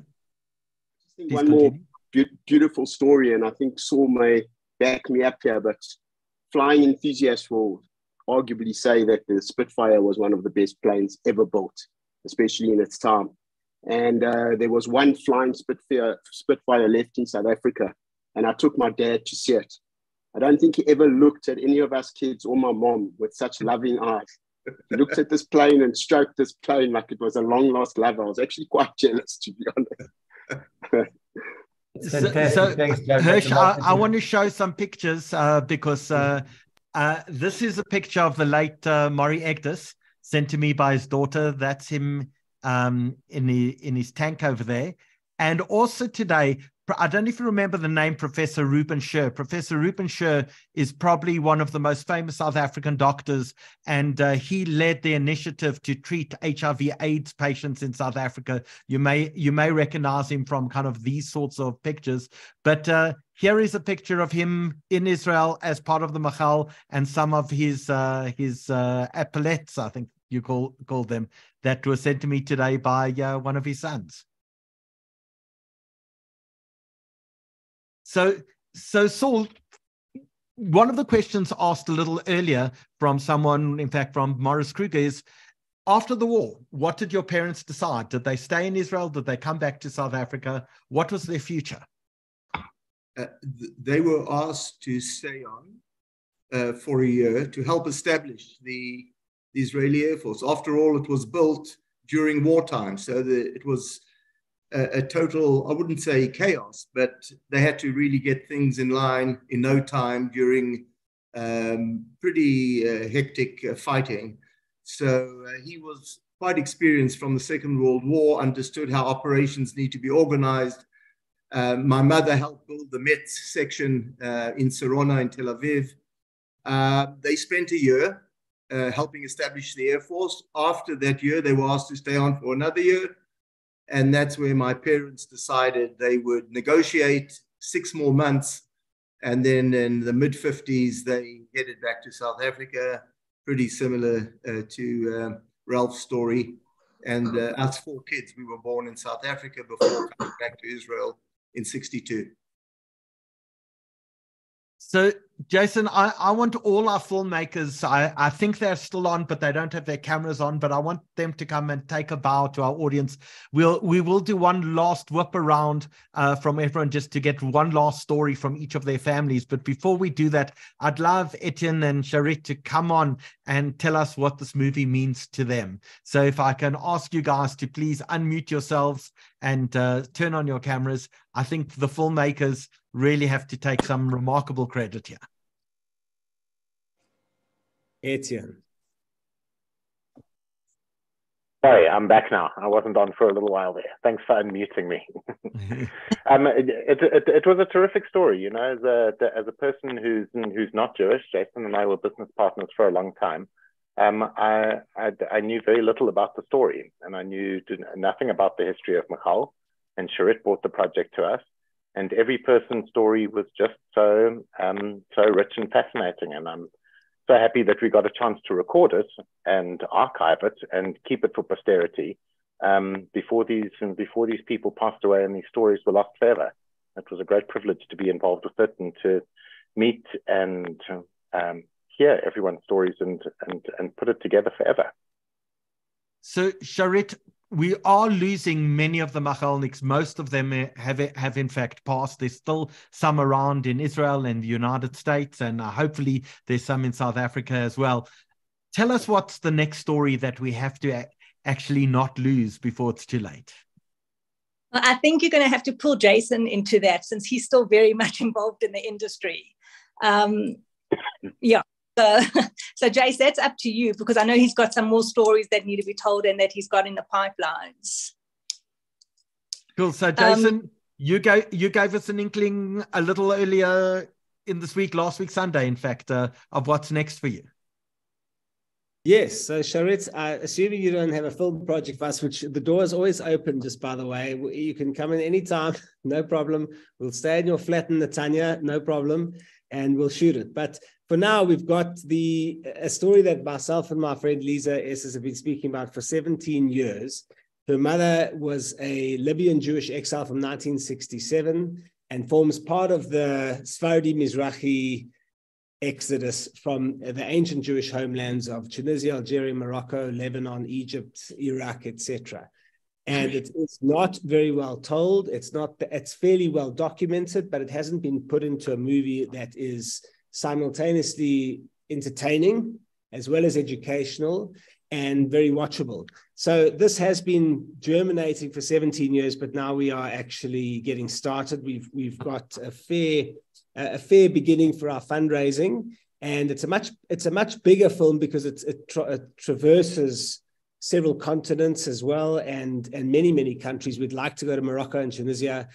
We definitely going to shoot in London, of course, Israel. A lot of the Libyan Jews, for example, live in Italy. A lot of the Tunisians, Algerians live in France, and it's an untold story. And I think that's going to be, that's going to be our next Jewish themed film. And please God, we get it together. But we are starting now in London at the end of the month for a few extra interviews.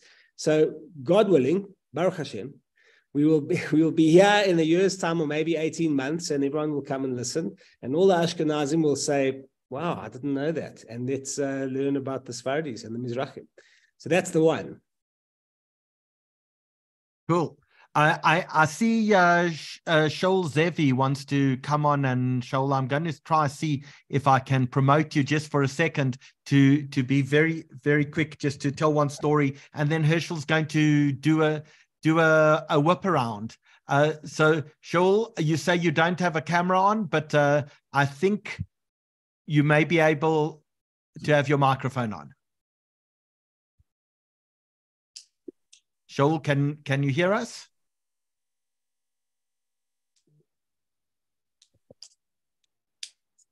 Shaul, can you speak?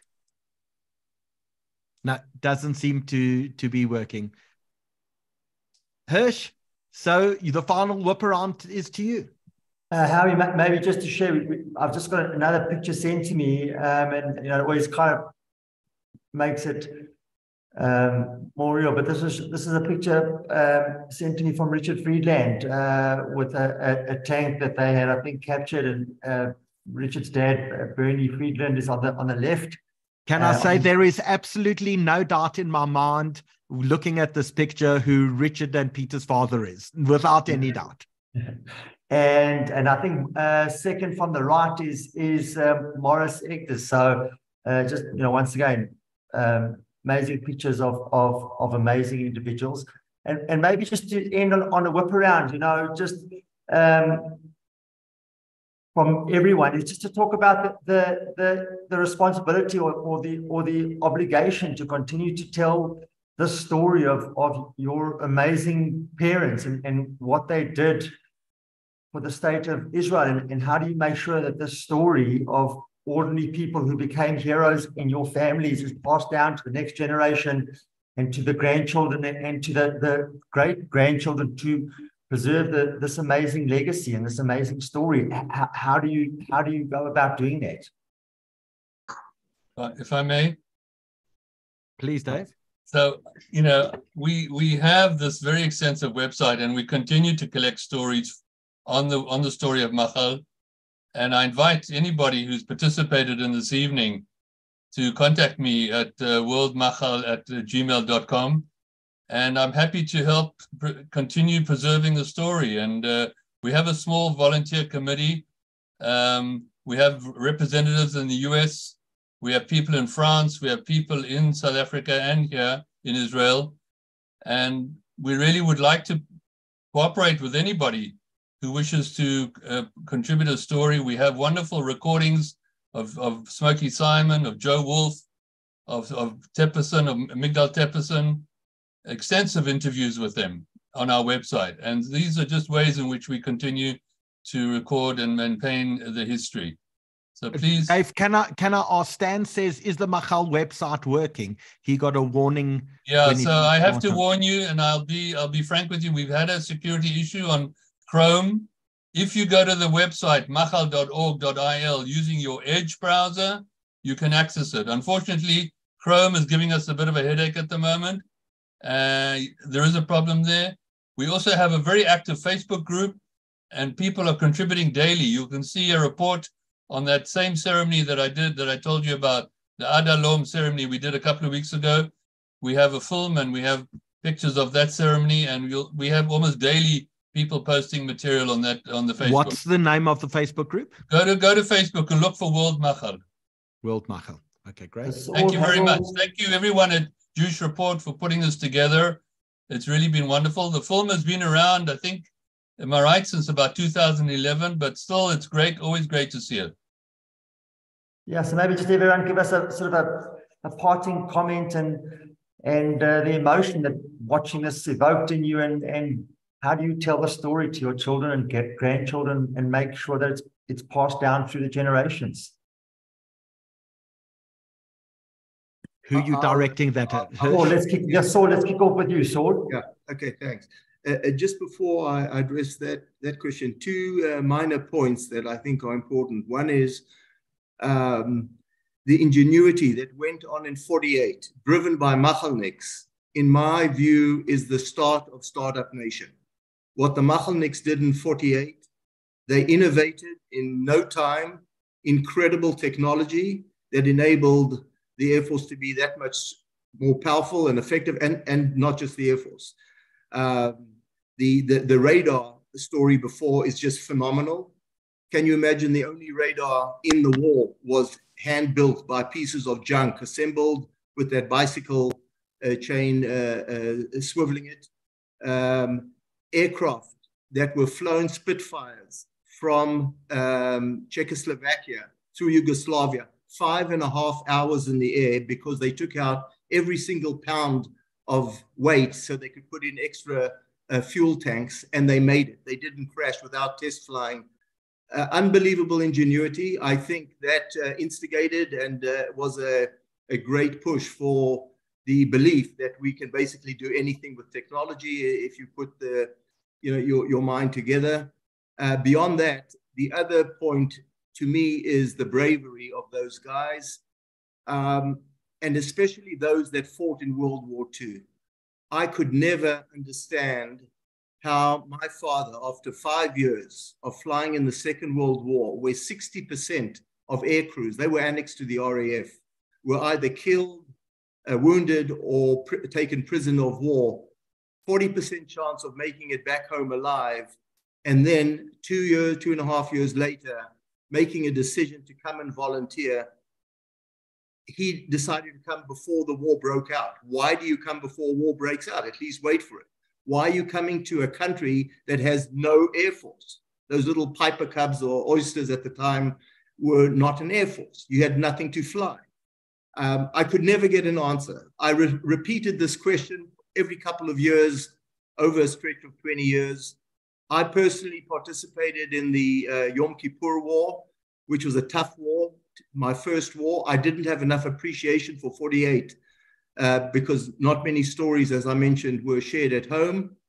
And I thought that was the worst of all wars. You surprised, you attacked, and it was a very, very tough war. And after that, I began understanding what went on in 48.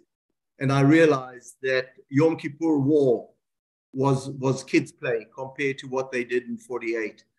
And these guys volunteered after years of fighting and risking their lives with the odds of losing a limb or life were absolutely tremendous. I can't express enough the gratitude I have for their bravery. So the main point that I would like somehow, if we can convey to the next generation, is you don't find many brave people today.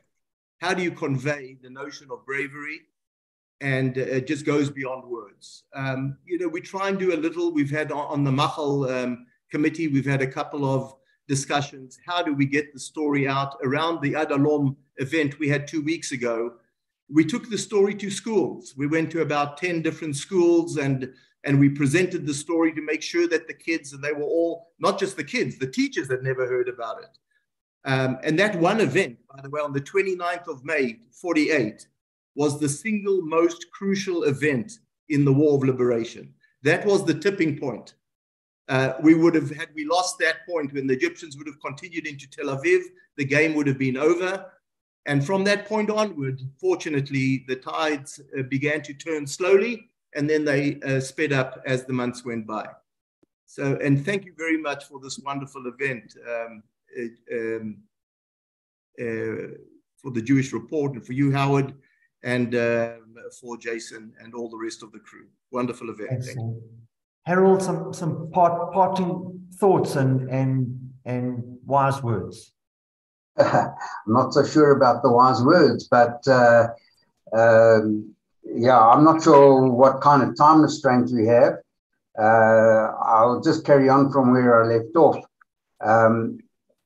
Where my father and Maury Egdus and Stanley Burr found themselves eventually was in a place called Tel Letwinski, where they hung around waiting to get posted and to do something.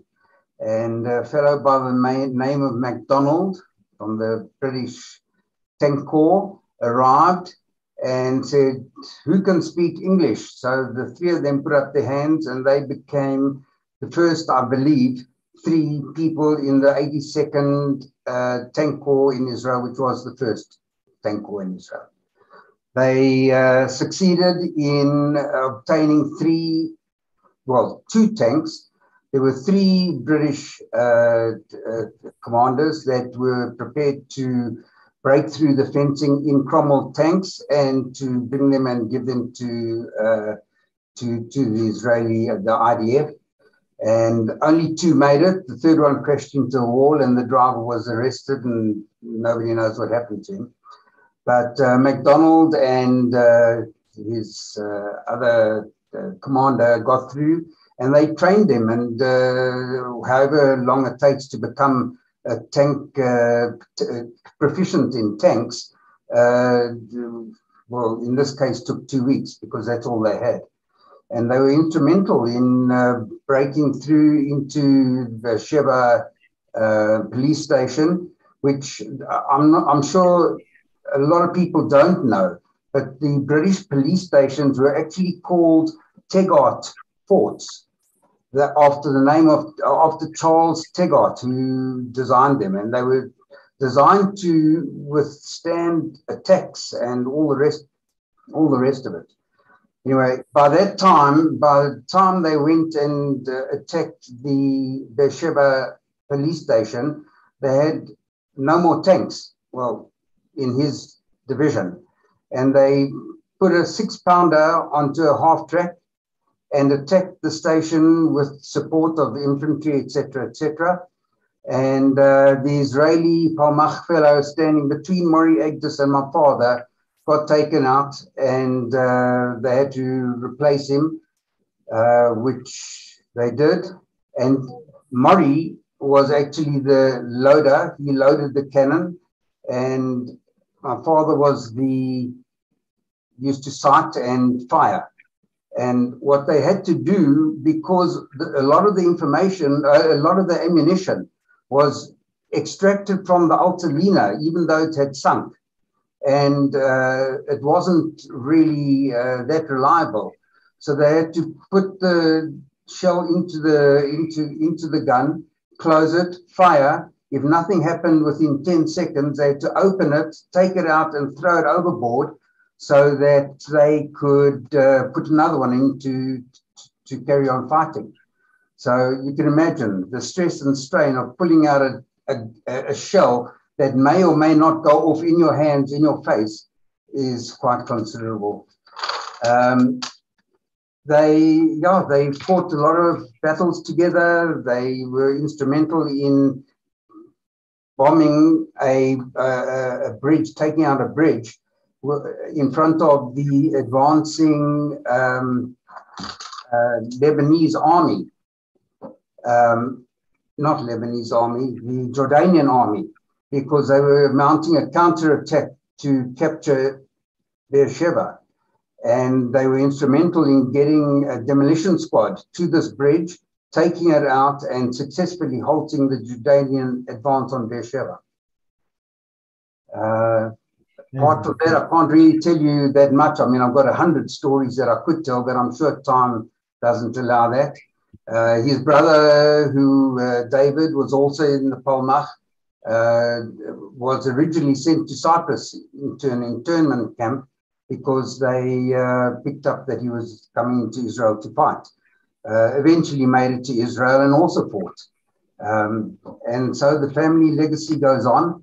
What I did do a number of years ago, together with my brother Stephen and our family, is we got my dad to write a book.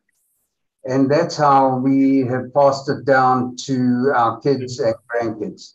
Yeah, beautiful. So I do want to say that someone asked the question, the book 800, which details the story of the Machalniks and the South African Machalniks.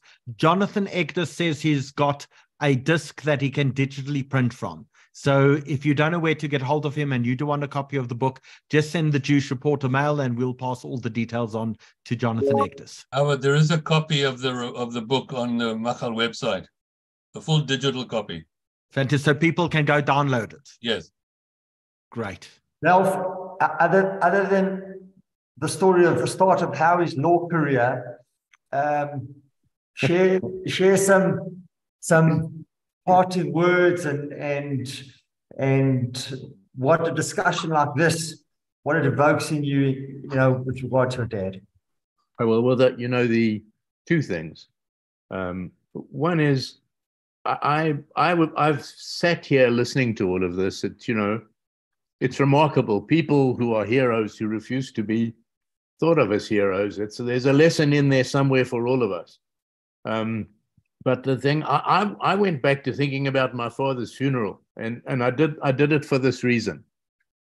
During the course of the funeral, the South African Jewish Ex-Service League, which was substantially Machalniks, used to gather around the graves of their fallen comrades. And they had a sort of a beautiful ceremony. And Tuxi, I remember well, your dad being there at the time, and it recited something, and it ended up with until the coming of the dawn and the dusk and so on and so forth, we will never forget, we will always remember. And these were ordinary people doing extraordinary things. I think at a minimum we owe it to them to create and persevere in this enduring memory. And it's not because they were specifically, exemplary in any way. They never viewed themselves as exemplary. I think we need to remember that ordinary people, particularly ordinary Jews, can do the most extraordinary things when properly motivated and they put their mind to things. And that, for me, is the great lesson of all of this. I think these were remarkable men and women, and we owe it to their memory to create something enduring from this and spread these lessons. Amen. Amen. Rodney, I'm gonna pass the baton to you. Thank you. Just a comment about one of the previous speakers. I know one of the things my father said when flying to Sodom, when Beersheba was taken, it made flying to Sodom so much easier. So, you know, these things were also interrelated, what was happening on the ground. Just the last few words. My father actually did a wonderful, he also is one of those that never spoke that much about his experiences, but in his latter years, he wrote a memoir. He directed it toward his grandchildren. It's just a wonderful memory and a legacy that he's left for all of us. And so much more that we, things that we never knew while he, previously. Thankfully, and proudly, one of his grandchildren is actually living in Israel today. His mate Aliyah, my nephew Josh. But just to finish off about my father, I think what was really one of the most poignant things about him actually happened posthumously at his unveiling, and says so much for this generation of soldiers that fought on our behalf. Someone arrived at the unveiling, an old army friend. He hadn't seen my father for 60 years, and he had seen the notice in the newspaper. We never knew him. My father never mentioned his name. He came up to us and he just said, "I've come to say goodbye to an old army friend." And for me, that's just been a wonderful epitaph for him and his life. Thank you. Thank you so much. Joey? Yeah, so I think she asked the question about how do we pass this on? And I think the one thing my dad did very well was he tried not to influence us with his own beliefs. He tried to help us make our own decisions, educated decisions. And thank God he turned us all into Zionists. A lot of his grandchildren have landed up in Israel and are doing and have done what they had to do. But his message always to us, and that's the message I think we can all pass on to our kids, is he said, don't ever, ever be embarrassed to fight for our right to exist. We've got every right to exist, and we'll do whatever it takes to make sure we continue to exist. And that was his legacy, and that was his message that he left to us and to his grandchildren. Amazing. Jason, maybe to hand over to, I see Sharita's just come on, I think, so I'm not sure if she wants to say something as we move to the end of the webinar, but Jason, maybe on behalf of the directors and the producers, you've heard some amazing stories from the children of these amazing Machalniks. Maybe you want to say a few words. Very briefly, it was firstly, thanks again to the passion of the South African Jewish community in stepping up to tell a story that is in a way uniquely South African. I think overwhelmingly, the numbers were so disproportionate of the South Africans in the overall story. So that is a remarkable story. Again, like Ralph said, ordinary people doing extraordinary things. And the blessing to us was that people came together and said, we trust you in making this film. They funded it. And I think we've created something indelible that, stands to pay homage to the people who did become heroes and played their part in a remarkable piece of history that's so significant to the Jewish people. And so, yeah, thanks to everybody, and thanks to Sharit and Etienne, of course, and thanks to the Jewish Report, of course. Thank you. Sally, before we hand over you to close out, I wanted to just say, as we've said so many times on the webinars around the history of our people and the amazing things through the triumphs and the traumas and the happiness and the sadness, and to our panelists on behalf of your fathers, and to the many second generation Machalniks who have been watching, that maybe the memories of your parents be a blessing to all of us. Maybe their memory be honored. Maybe their story be continued from generation to generation. And as you've all said, and quoted by Ben Gurion, this war was not won by heroes. The war was won by ordinary men and women rising above themselves. Amen. Amen. So Hirsch, I think we've heard the story tonight. Ralph said the words, ordinary people doing extraordinary things. And I think every single week when we do one of these webinars, one of the 154 webinars we've done, we really highlight the extraordinary, the unique, and the passion of our community and our people. And I think that's one of the great privileges that we have as the Jewish Report, to be able to do that. I want to give everyone an opportunity to be a hero as well, because we're using the opportunity as the first online Jewish film festival, we think, in the world. We're giving people an opportunity to make sure that during this winter, which is cold and dark out there, that people less fortunate than ourselves have some light and some heat. And so we're asking you, if you can afford it, please give a donation to the Angel Network. We're using that money to, in fact, go and take hot water bottles into the townships, to take rechargeable lights into the townships, to allow people the opportunity to actually have some warmth and some heat. And we're doing it not just in the townships, we're doing it in our own community as well, because there are many people, even within our own community, who don't have light and don't have warmth. Last week, we connected enough money to ensure that 500 people got heat, got warmth, and got light during this enormously difficult time. We want to make sure that you have the opportunity, if you can afford it, to give some money as a contribution tonight to the people of South Africa, to the Jewish community of South Africa, to make sure that no one should sit in cold and darkness this winter. So we have the snap scan on the screen. Take your phone, point it towards the snap scan. That will open up a little app, or you can do a direct contribution into the Angel Network. Don't forget that all of your contributions are tax deductible, which means you'll get a Section 18A certificate to make sure you can deduct your donation off your taxable income for the year. That's really, really important, I think, to many people.